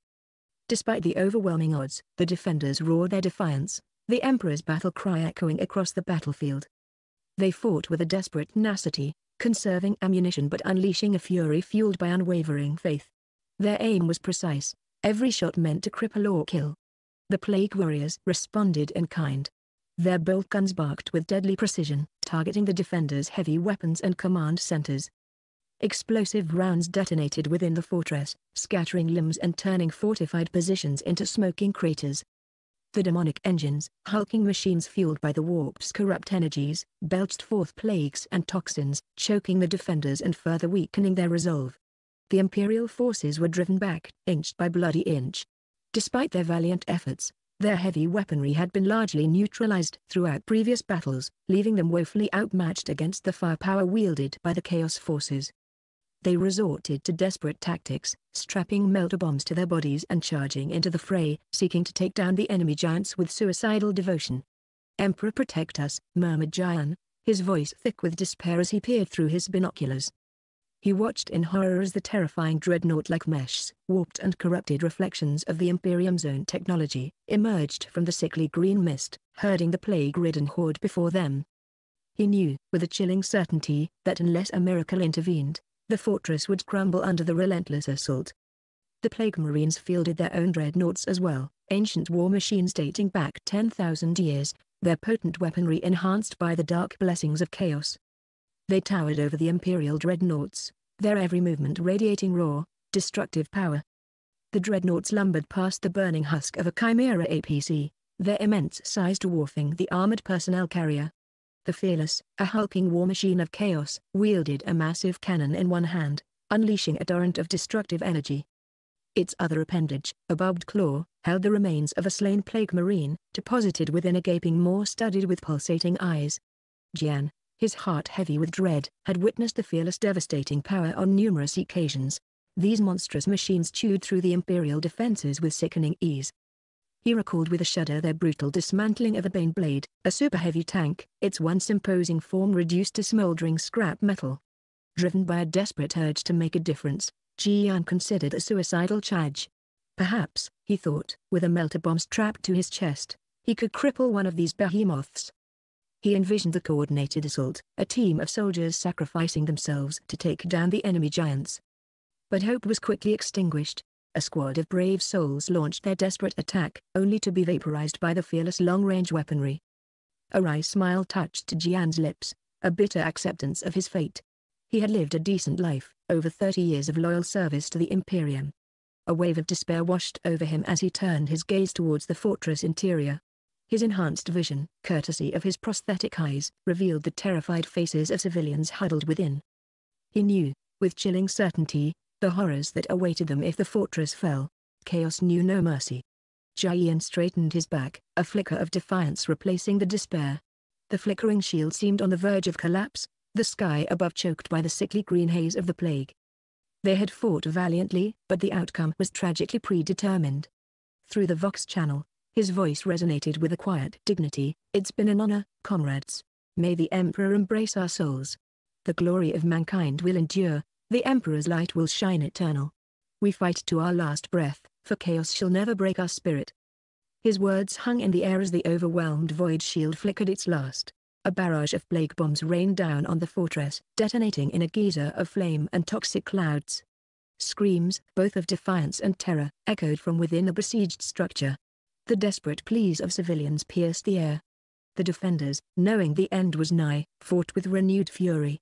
Hand-to-hand combat erupted, a desperate struggle against the tide of chaos. Plague walkers and plague marines surged forward, reaping a bloody harvest amongst the Imperial ranks. Undeterred, the defenders fought with the courage of cornered animals, determined to hold the line for as long as possible. The fate of Glick's hive hung in the balance. 21. Might 100 Space Marines, their forms clad in gleaming power armor, stood poised on the glorious Macrag's drop deck. The rhythmic hum of the ship's engines provided a constant backdrop as they awaited the imminent deployment order. The battle raging outside the viewport offered a stark contrast to the controlled chaos within. Streaks of brilliant light, the telltale signs of ship-to-ship combat, punctuated the vast expanse of space. Wrecks of plague ships, their once proud hulls reduced to smoldering husks, drifted silently in the void, a grim testament to the Imperial fleet's dominance. The destruction of the enemy flagship had dealt a crippling blow to the Chaos forces, leaving their remaining vessels vulnerable and scattered. The glorious Macrag, however, had foregone the opportunity to further press the advantage in the void. Guilliman, the Primarch and commander of the Imperial forces, had his gaze fixed firmly on the planet below. The potential for a horrific demonic ritual unfolding on the surface far outweighed the fleeting glory of additional fleet victories.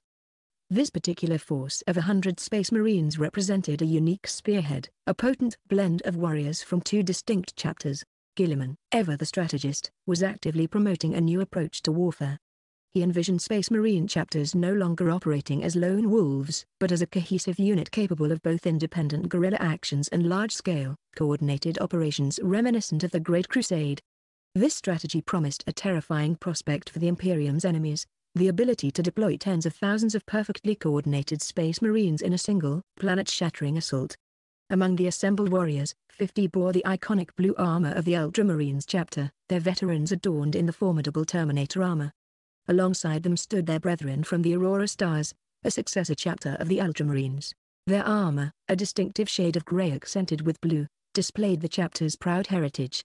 While perhaps less opulent than the Ultramarines, the Aurora Stars still fielded a respectable force, with a handful of veterans clad in Terminator armor and the remainder equipped with standard power armor.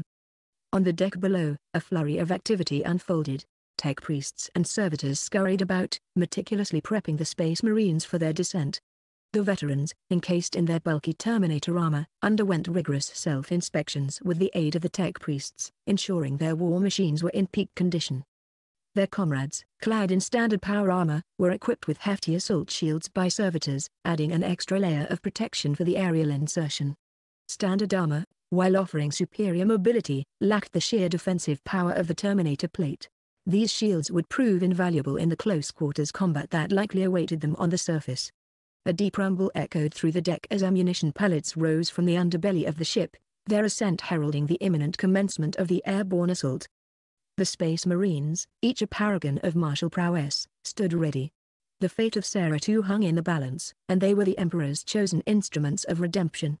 Servitors clad in utilitarian uniforms, assisted by lumbering mechanical thralls, distributed ammunition with practiced efficiency among the gathered Space Marines. The air crackled with a sense of focused purpose as each warrior meticulously inspected their armor and weapons, ensuring their tools of war were battle-ready. Chaplains, clad in their crimson robes, walked amongst the ranks, their voices heavy with conviction as they listened to the oaths sworn by the Space Marines. These oaths, symbols of unwavering loyalty and dedication to the Emperor, were then permanently marked upon their armor with a hiss of hot wax and the searing imprint of a holy seal. Years of rigorous training had honed a machine of perfect efficiency, every member, from the mighty Space Marines to the tireless servants, performing their roles with flawless precision. A disembodied voice, barely audible above the din of preparations, crackled through the Vox channels. The glorious Macragge has entered planetary orbit. Airborne deployment commences in 10 minutes. The Space Marines, their enhanced hearing filtering out the background noise, received the order with stoic acknowledgement. A sudden, deafening blare from a klaxon echoed throughout the deck, instantly silencing all activity. Space Marines and servants alike snapped to attention, their gazes fixed with unwavering devotion towards the arch leading to the bridge. A hush fell over the room as a figure of immense stature emerged, his azure armor of destiny gleaming under the harsh overhead lights. Guilliman, the Primarch of the Ultramarines, regent of the Imperium, and son of the Emperor, strode forward with a purpose that commanded absolute respect. He was flanked by his elite Glory Guard, their presence a potent symbol of Imperial might. Guilliman's gaze swept across the assembled warriors. His left hand, adorned with the imposing gauntlet of the Dominion hand, rested on his hip. At his waist hung the silent Emperor's sword, a weapon as legendary as its wielder. The sheer force of his presence made the mortal servants hold their breath in awe. His voice, deep and resonant, boomed through the chamber. "Are you ready?" The first company commander of the Dawn Star chapter, his voice ringing with pride, responded, "My lord, everything is in place." From the Ultramarines, Sicarius, captain of the second company, echoed the sentiment.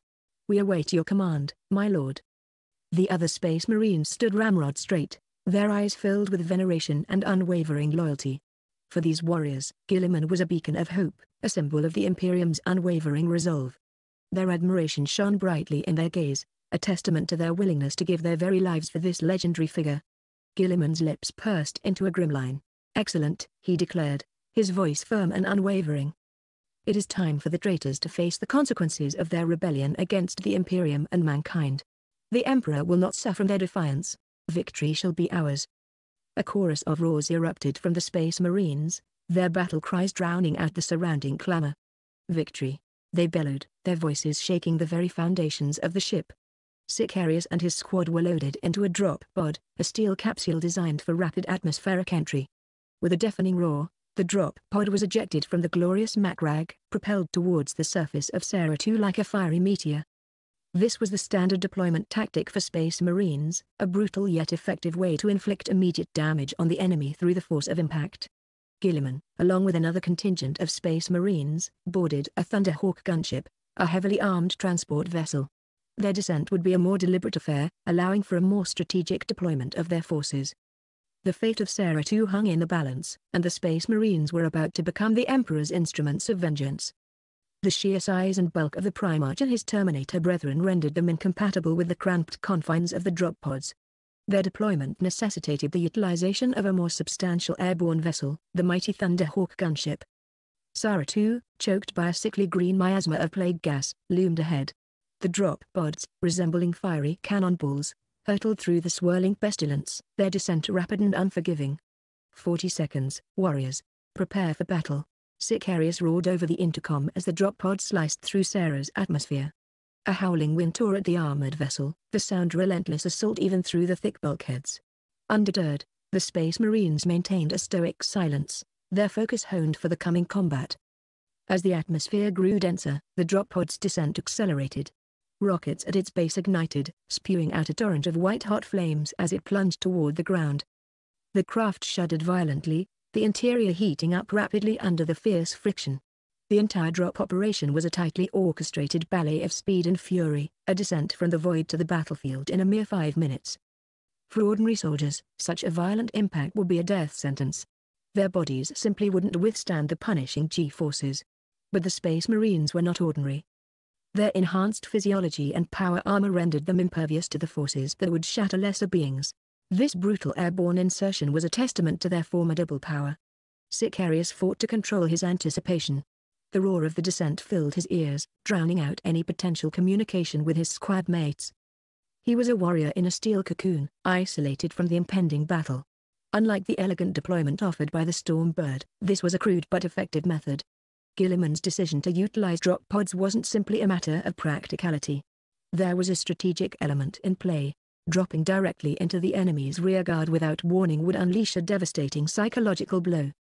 This sudden descent, this unexpected arrival, would tip the momentum of the battle in their favor before the enemy could even react. A deafening boom shattered the tense silence as the drop pod's hatch exploded outwards. The restraining belts securing the Space Marines snapped open, and in a flurry of controlled movement, they found themselves standing on a traitor artillery position. Chaos cultists, their bodies adorned with blasphemous sigils, stared in stunned disbelief at the figures that had materialized before them. Before they could even comprehend the situation, a shockwave erupted from the drop pod's landing, tearing through their ranks. Some were flung aside, broken bodies tossed like ragdolls. Those unfortunate enough to be caught in the immediate vicinity were obliterated, their flesh and blood splattered across the desecrated ground. For Guilliman, Sicarius roared, his power sword crackling with sanctified energy.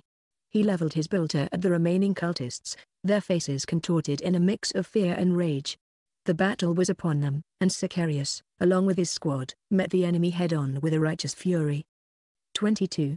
Desperation. Amidst the inferno and choking fog, Sicarius and his fellow loyalists emerged from their drop pods, blades bared and bolters roaring, ready to join the fray. His power sword hummed with a malevolent energy as he cleaved 2 cultists in 2 with a single, brutal swing. Turning with deadly grace, he charged towards a plague marine wielding a rusted bolter. The foe attempted to unleash a volley of fire, but Sicarius, renowned for his exceptional swordsmanship and battlefield awareness among the Ultramarines, effortlessly dodged the hail of bullets. Drawing upon the blessings of his power armor, he bridged the distance between them in mere seconds. He ducked beneath a clumsy swing of the Plague Marine's rusted cleaver, a last-ditch attempt to parry the inevitable. Sicarius's backhand strike was a masterpiece of lethal efficiency, a clean, brutal slash that carved a gaping wound across the Plague Marine's bloated abdomen.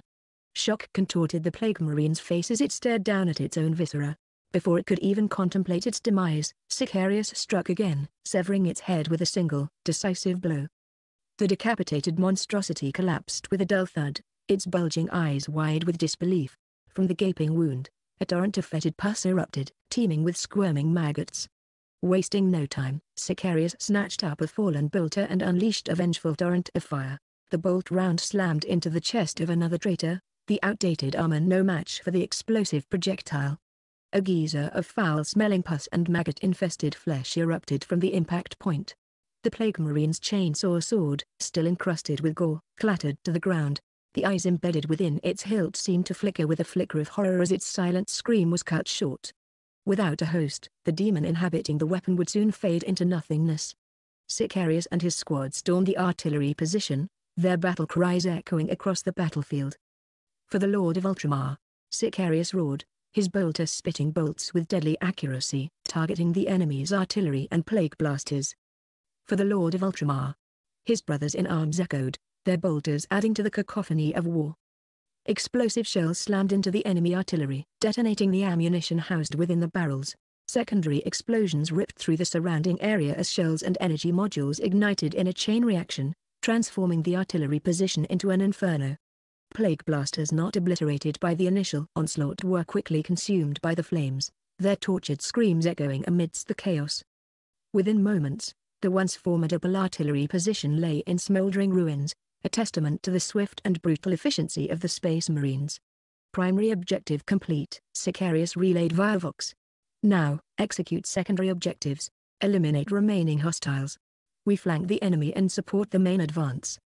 There were few Plague Marines left to contend with.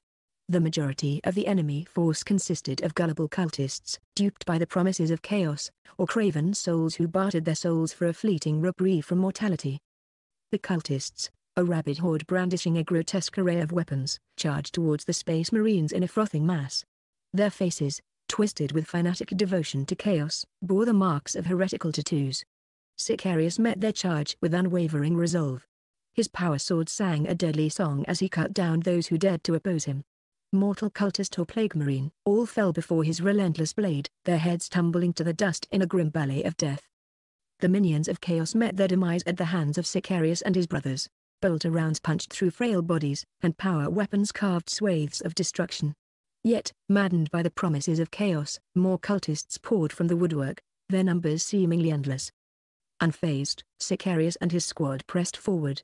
The battlefield turned into a grotesque tapestry of blood and gore, limbs and shattered weapons littering the ground. The azure of their power armor, once a symbol of purity, became a canvas of crimson testament to the carnage they had wrought. Moving with practiced efficiency, the loyalists formed a deadly web of firepower, their bolters spitting death at any who dared to resist. The tide slowly turned as the most zealous chaos champions fell. Only a desperate few remained, throwing themselves at the Space Marines in a futile attempt to break their unwavering line. Others, their courage broken, sank to their knees, whimpering pleas for mercy. "Please," a woman begged, her voice cracking with fear, "I just want to live." Sicarius' gaze remained cold. "For chaos, there is no forgiveness," he declared. "Death serves as a mere inconvenience to the Emperor's enemies. Your choice has condemned you. Your flesh will be consumed, your soul banished. Die, traitor." A bolt around roared from his weapon, the woman dissolving into a mist of gore under the explosive impact. Sicarius showed no mercy. Kindness towards chaos scum was an insult to the loyalists who had already fallen. The remaining traitors met the same fate, dispatched by bolter fire, power weapons, or the crushing blows of the Space Marines' iron fists. Soon, the ground where they had knelt became a macabre tableau of blood and broken bodies. With the artillery positions neutralized, the Plague Marines' anti-air defenses lay in ruin. Now, Stormbirds, Thunderhawks, and other combat aircraft screamed through the plague clouds, unleashing a devastating bombardment upon the enemy lines. Space Marines rained from the skies, ready to join the fray. Even more terrifying engines of war lumbered into battle, dreadnoughts, super-heavy tanks, Night Titans, and the awe-inspiring Emperor Titans. Their combined firepower unleashed a torrent of destruction that the plague forces could not hope to withstand. The tide of the battle had shifted decisively in favor of the Imperium, thanks to the intervention of Guilliman and his Space Marines. Victory, it seemed, would soon be theirs. Meanwhile, on the other side of the conflict, the Plague Marines and their cultist allies pressed their final assault upon the besieged fortress. Gurlo, a corpulent monstrosity clad in plague-ridden armor, stood amidst the ruins of the fortress like a grotesque statue. Fat flies buzzed incessantly around him, disturbed by his every movement. Before him lay a gruesome tableau, mounds of corpses, each a feast for the swarming flies. He held a vial of vile, shimmering liquid, a conduit for channeling the corrupt power of Nurgle. A cruel smile twisted Gurlo's features as he gazed upon the distant figures of their humans, their screams echoing through the ravaged landscape. "It nears completion," he rasped, his voice thick with satisfaction. "The warp ritual nears its climax. Soon, Guilliman will arrive to find his efforts wasted. This planet falls to the embrace of our father Nurgle, and these pathetic souls shall join the ranks of the blessed." From within the crumbling fortress, Commissar Jian's voice rang out, a defiant roar echoing through the din. His elite guard, armed with carbines and burst rifles, unleashed a hail of fire upon the advancing enemy, a tide of shambling plague-ridden corpses. Jian, though aware of the near-certain defeat, refused to succumb to despair. He wouldn't waste his life in a futile charge. His priority was the civilians' safety. "Protect the civilians," he bellowed. "Guide them west." Hundreds of men and women, clad in the tattered uniforms of the Imperial Guard, rallied around Jian's position, their resolve unwavering despite the grim odds. Their faces, etched with the harsh realities of war and plague, bore the marks of hardship. They knew the inevitable fate that awaited them, a lingering death from the plague's insidious touch. Yet, they stood firm, their courage a beacon of defiance in the face of overwhelming darkness. For the Emperor. Their battle cry echoed across the battlefield, a defiant chorus amidst the chaos. A lone soldier, a woman overwhelmed by a plague-ridden monstrosity, fell with a final prayer on her lips. In a desperate act of defiance, she clutched a high-energy grenade and detonated it, the resulting explosion a horrific blossom of fire and flesh. The blast zone, a radius of 10 meters, was instantly cleared of both the living and the undead. Witnessing the sacrifice, Jian muttered a silent prayer. "May you find peace, soldier. May the Emperor's light guide your soul." His laser pistol continued to spit death at the encroaching tide of plague and cultists, all the while directing a slow, strategic retreat. A heart-wrenching cry pierced the din, a child's terror mingled with the pained voice of an old man. Turning towards the sound, Jian's gaze fell upon a horrifying scene. A wizened old man clung desperately to a cultist's legs, his face etched with grief. Beside him lay a young boy, his head fractured, blood pooling around his lifeless form. A little girl, tears streaming down her face, stumbled towards the fallen figure. Enraged by the sight, Jian wasted no time. His laser pistol erupted in a burst of fire, felling the cultist. He then rushed towards the remaining child, scooping her up into his arms. While the sentiment behind the ending is interesting, it unfortunately breaks the immersion of the Warhammer 40k universe and introduces commercial elements. Here's a more fitting conclusion. Jian, the weight of the girl a crushing burden in his arms, grappled with a horrifying realization. Even if he saved her, the reprieve would be fleeting. The world was ending around them. A thunderous explosion rocked the battlefield, the bodies of 2 soldiers stationed near him erupting in a gory mist. 2 plague marines, their corrupted power evident in their bolters that harvested lives with chilling efficiency, emerged from the smoke. These were once loyalist tarts, their formidable combat prowess a chilling testament to their fallen grace. For ordinary soldiers like Jian's men, they were harbingers of swift and brutal death. Heavy footsteps pounded the ground, heralding the arrival of a monstrosity even more horrifying, a flesh and blood dreadnought, its mechanical form warped and infected by the plagues of Nurgle. Despair clouded Jian's vision. His remaining soldiers, heroes in their own right, were simply outmatched against such foes. A booming voice, dripping with malicious glee, echoed across the battlefield. "Foolish servant of the corpse emperor," a plague marine sneered, "embrace the gift of our loving father, Nurgle." Suddenly, a shadow fell upon them, a dark blotch rapidly expanding across the ground. The plague marine, confused, looked up, his pupils dilating in a flash of recognition. A colossal figure, its golden armor ablaze, plummeted from the sky, a flaming sword held high. With a roar that shook the very foundations of the battlefield, it descended upon the plague marine, the blazing blade cleaving the traitor from head to toe in a single, brutal motion. "I have come," the towering warrior bellowed, his voice resonating with a power that dwarfed even the din of battle. Hope, flickering like a dying ember, rekindled within Jian's heart. Help had arrived, and perhaps, just perhaps, there was still a chance for victory. 23. Hope. The newcomer stood like a mountain cleaving the sky, his form radiating such immense power that it seemed to warp the air around him. His voice boomed like a thunderclap, a force of nature that sent shivers down the spines of even the most hardened warriors.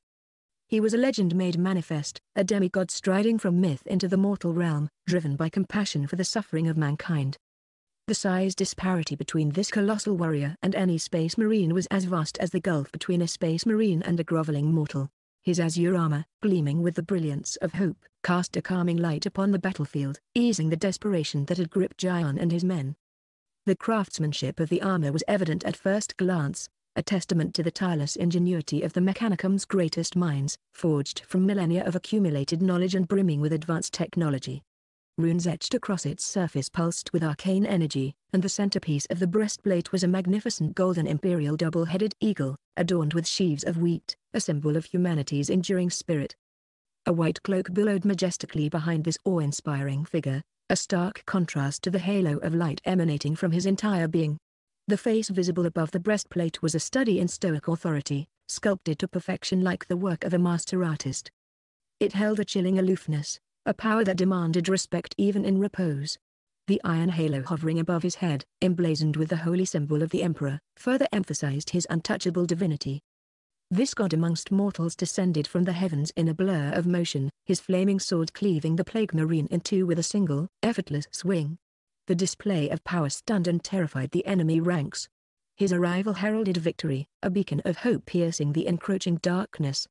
The sheer force of Guilliman's landing sent tremors through the ground, causing the cultists to stumble back in a wave of panic. Many traitors, their hearts pounding with primal fear, fell to their knees before this divine warrior. His presence was a suffocating weight, stripping them of their courage and leaving them trembling wrecks. Guilliman swept his gaze across the battlefield, his majestic eyes glinting with an inner fire. A silent lament flickered within him, a pang of sorrow for the power squandered by the traitor Primarchs and the devastation they had wrought upon the Imperium. At an impossible altitude of 1,600 meters, Guilliman had launched himself from the sky with impunity, a testament to the resilience granted by the armor of fate. He was a paragon of physical perfection, a demigod amongst men. Here, in the grim tapestry of war, the ideals he embodied clashed with the horrifying reality of endless conflict. The enemy's firepower, unleashed in a desperate attempt to bring him down, foundered harmlessly against the shimmering energy field that enveloped him. Their artillery shells detonated in impotent fury, leaving only a brief, flickering display of defiance against his unwavering presence. The plague dreadnought, a monstrosity of flesh and metal, roared in fury as its massive cannon boomed, spewing forth a torrent of destruction. But Guilliman stood resolute, a storm unswayed by a passing breeze. The battle had taken a dramatic turn, and the tide was now turning decisively in favor of humanity. Dauntless, the traitorous champion launched a series of attacks against Guilliman, but they were as futile as a gnat buzzing against a wall. The Primarch's defense was an impenetrable wall of steel. "Die, traitor!" Guilliman roared, his voice a thunderclap across the battlefield. The Emperor's sword, a blade wreathed in righteous fury, pulsed with an ever-brightening golden flame. The assembled forces watched in stunned silence as Guilliman charged towards the lumbering dreadnought. With a single, awe-inspiring strike, he pierced the monstrous construct, the golden flame licking across its surface like a living entity. A scream, laced with both pain and defiance, echoed from within the dreadnought's sarcophagus. Dauntless, the Plague Marine champion entombed within, witnessed his own doom as the fire spread, consuming not only his corrupted flesh but the very metal shell that encased him. The dreadnought's grotesque form writhed in its death throes. The flesh of countless maggots feeding within its innards sizzled and blackened in the heat, turning to ash. The once proud alloy armor, impervious to most weaponry, melted under the inferno unleashed by the Emperor's sword, reduced to a bubbling mess of molten iron. Jian, still clutching the little girl, stood transfixed, unable to tear his gaze away from this godlike warrior. The battlefield had been a scene of despair mere moments ago, yet now, hope bloomed anew. A sudden whoosh tore him from his stupor. A Thunderhawk gunship roared overhead, its weapons blazing. Burst cannons spat streams of fire, while the autocannons raked the ground, suppressing the remaining cultists and traitors who fled in panicked cries. The gunship's path left a trail of explosions, cleansing the battlefield with righteous fury. High above, storm birds thundered across the sky, unleashing a devastating carpet bomb attack. Lances of radiant energy pierced the choking plague clouds, striking the enemy with pinpoint accuracy. Each detonation left behind a scorched crater, a testament to the overwhelming firepower of the Imperium's aerial might. From despair to elation, the tide of battle had shifted in a heartbeat. Jian, overwhelmed by the rapid turn of events, squinted towards the figure clad in azure armor. A flicker of recognition sparked within him, a vague memory of seeing this majestic face upon an effigy of the Emperor himself. "Is he an angel of the Emperor?" the little girl whispered, her voice barely a breath. She pointed to the colossal warrior who, with each swing of his flaming sword, brought order to the battlefield chaos. A jolt of clarity struck Jian like a bolt of lightning piercing through fog. "Primarch," he stammered, the word tumbling from his lips. "Primarch, a son of the Emperor, the true Lord of Ultramar." Recognition dawned, stripping him of coherent speech. The other soldiers mirrored his shock. The Primarchs, those legendary figures of power and wisdom, had faded into myth after 10 millennia. Much of history had been lost in the relentless march of time, leaving only whispers and fragmented truths. Many doubted the very existence of these godlike warriors, dismissing them as mere figments of a forgotten age. But now, all doubt lay shattered.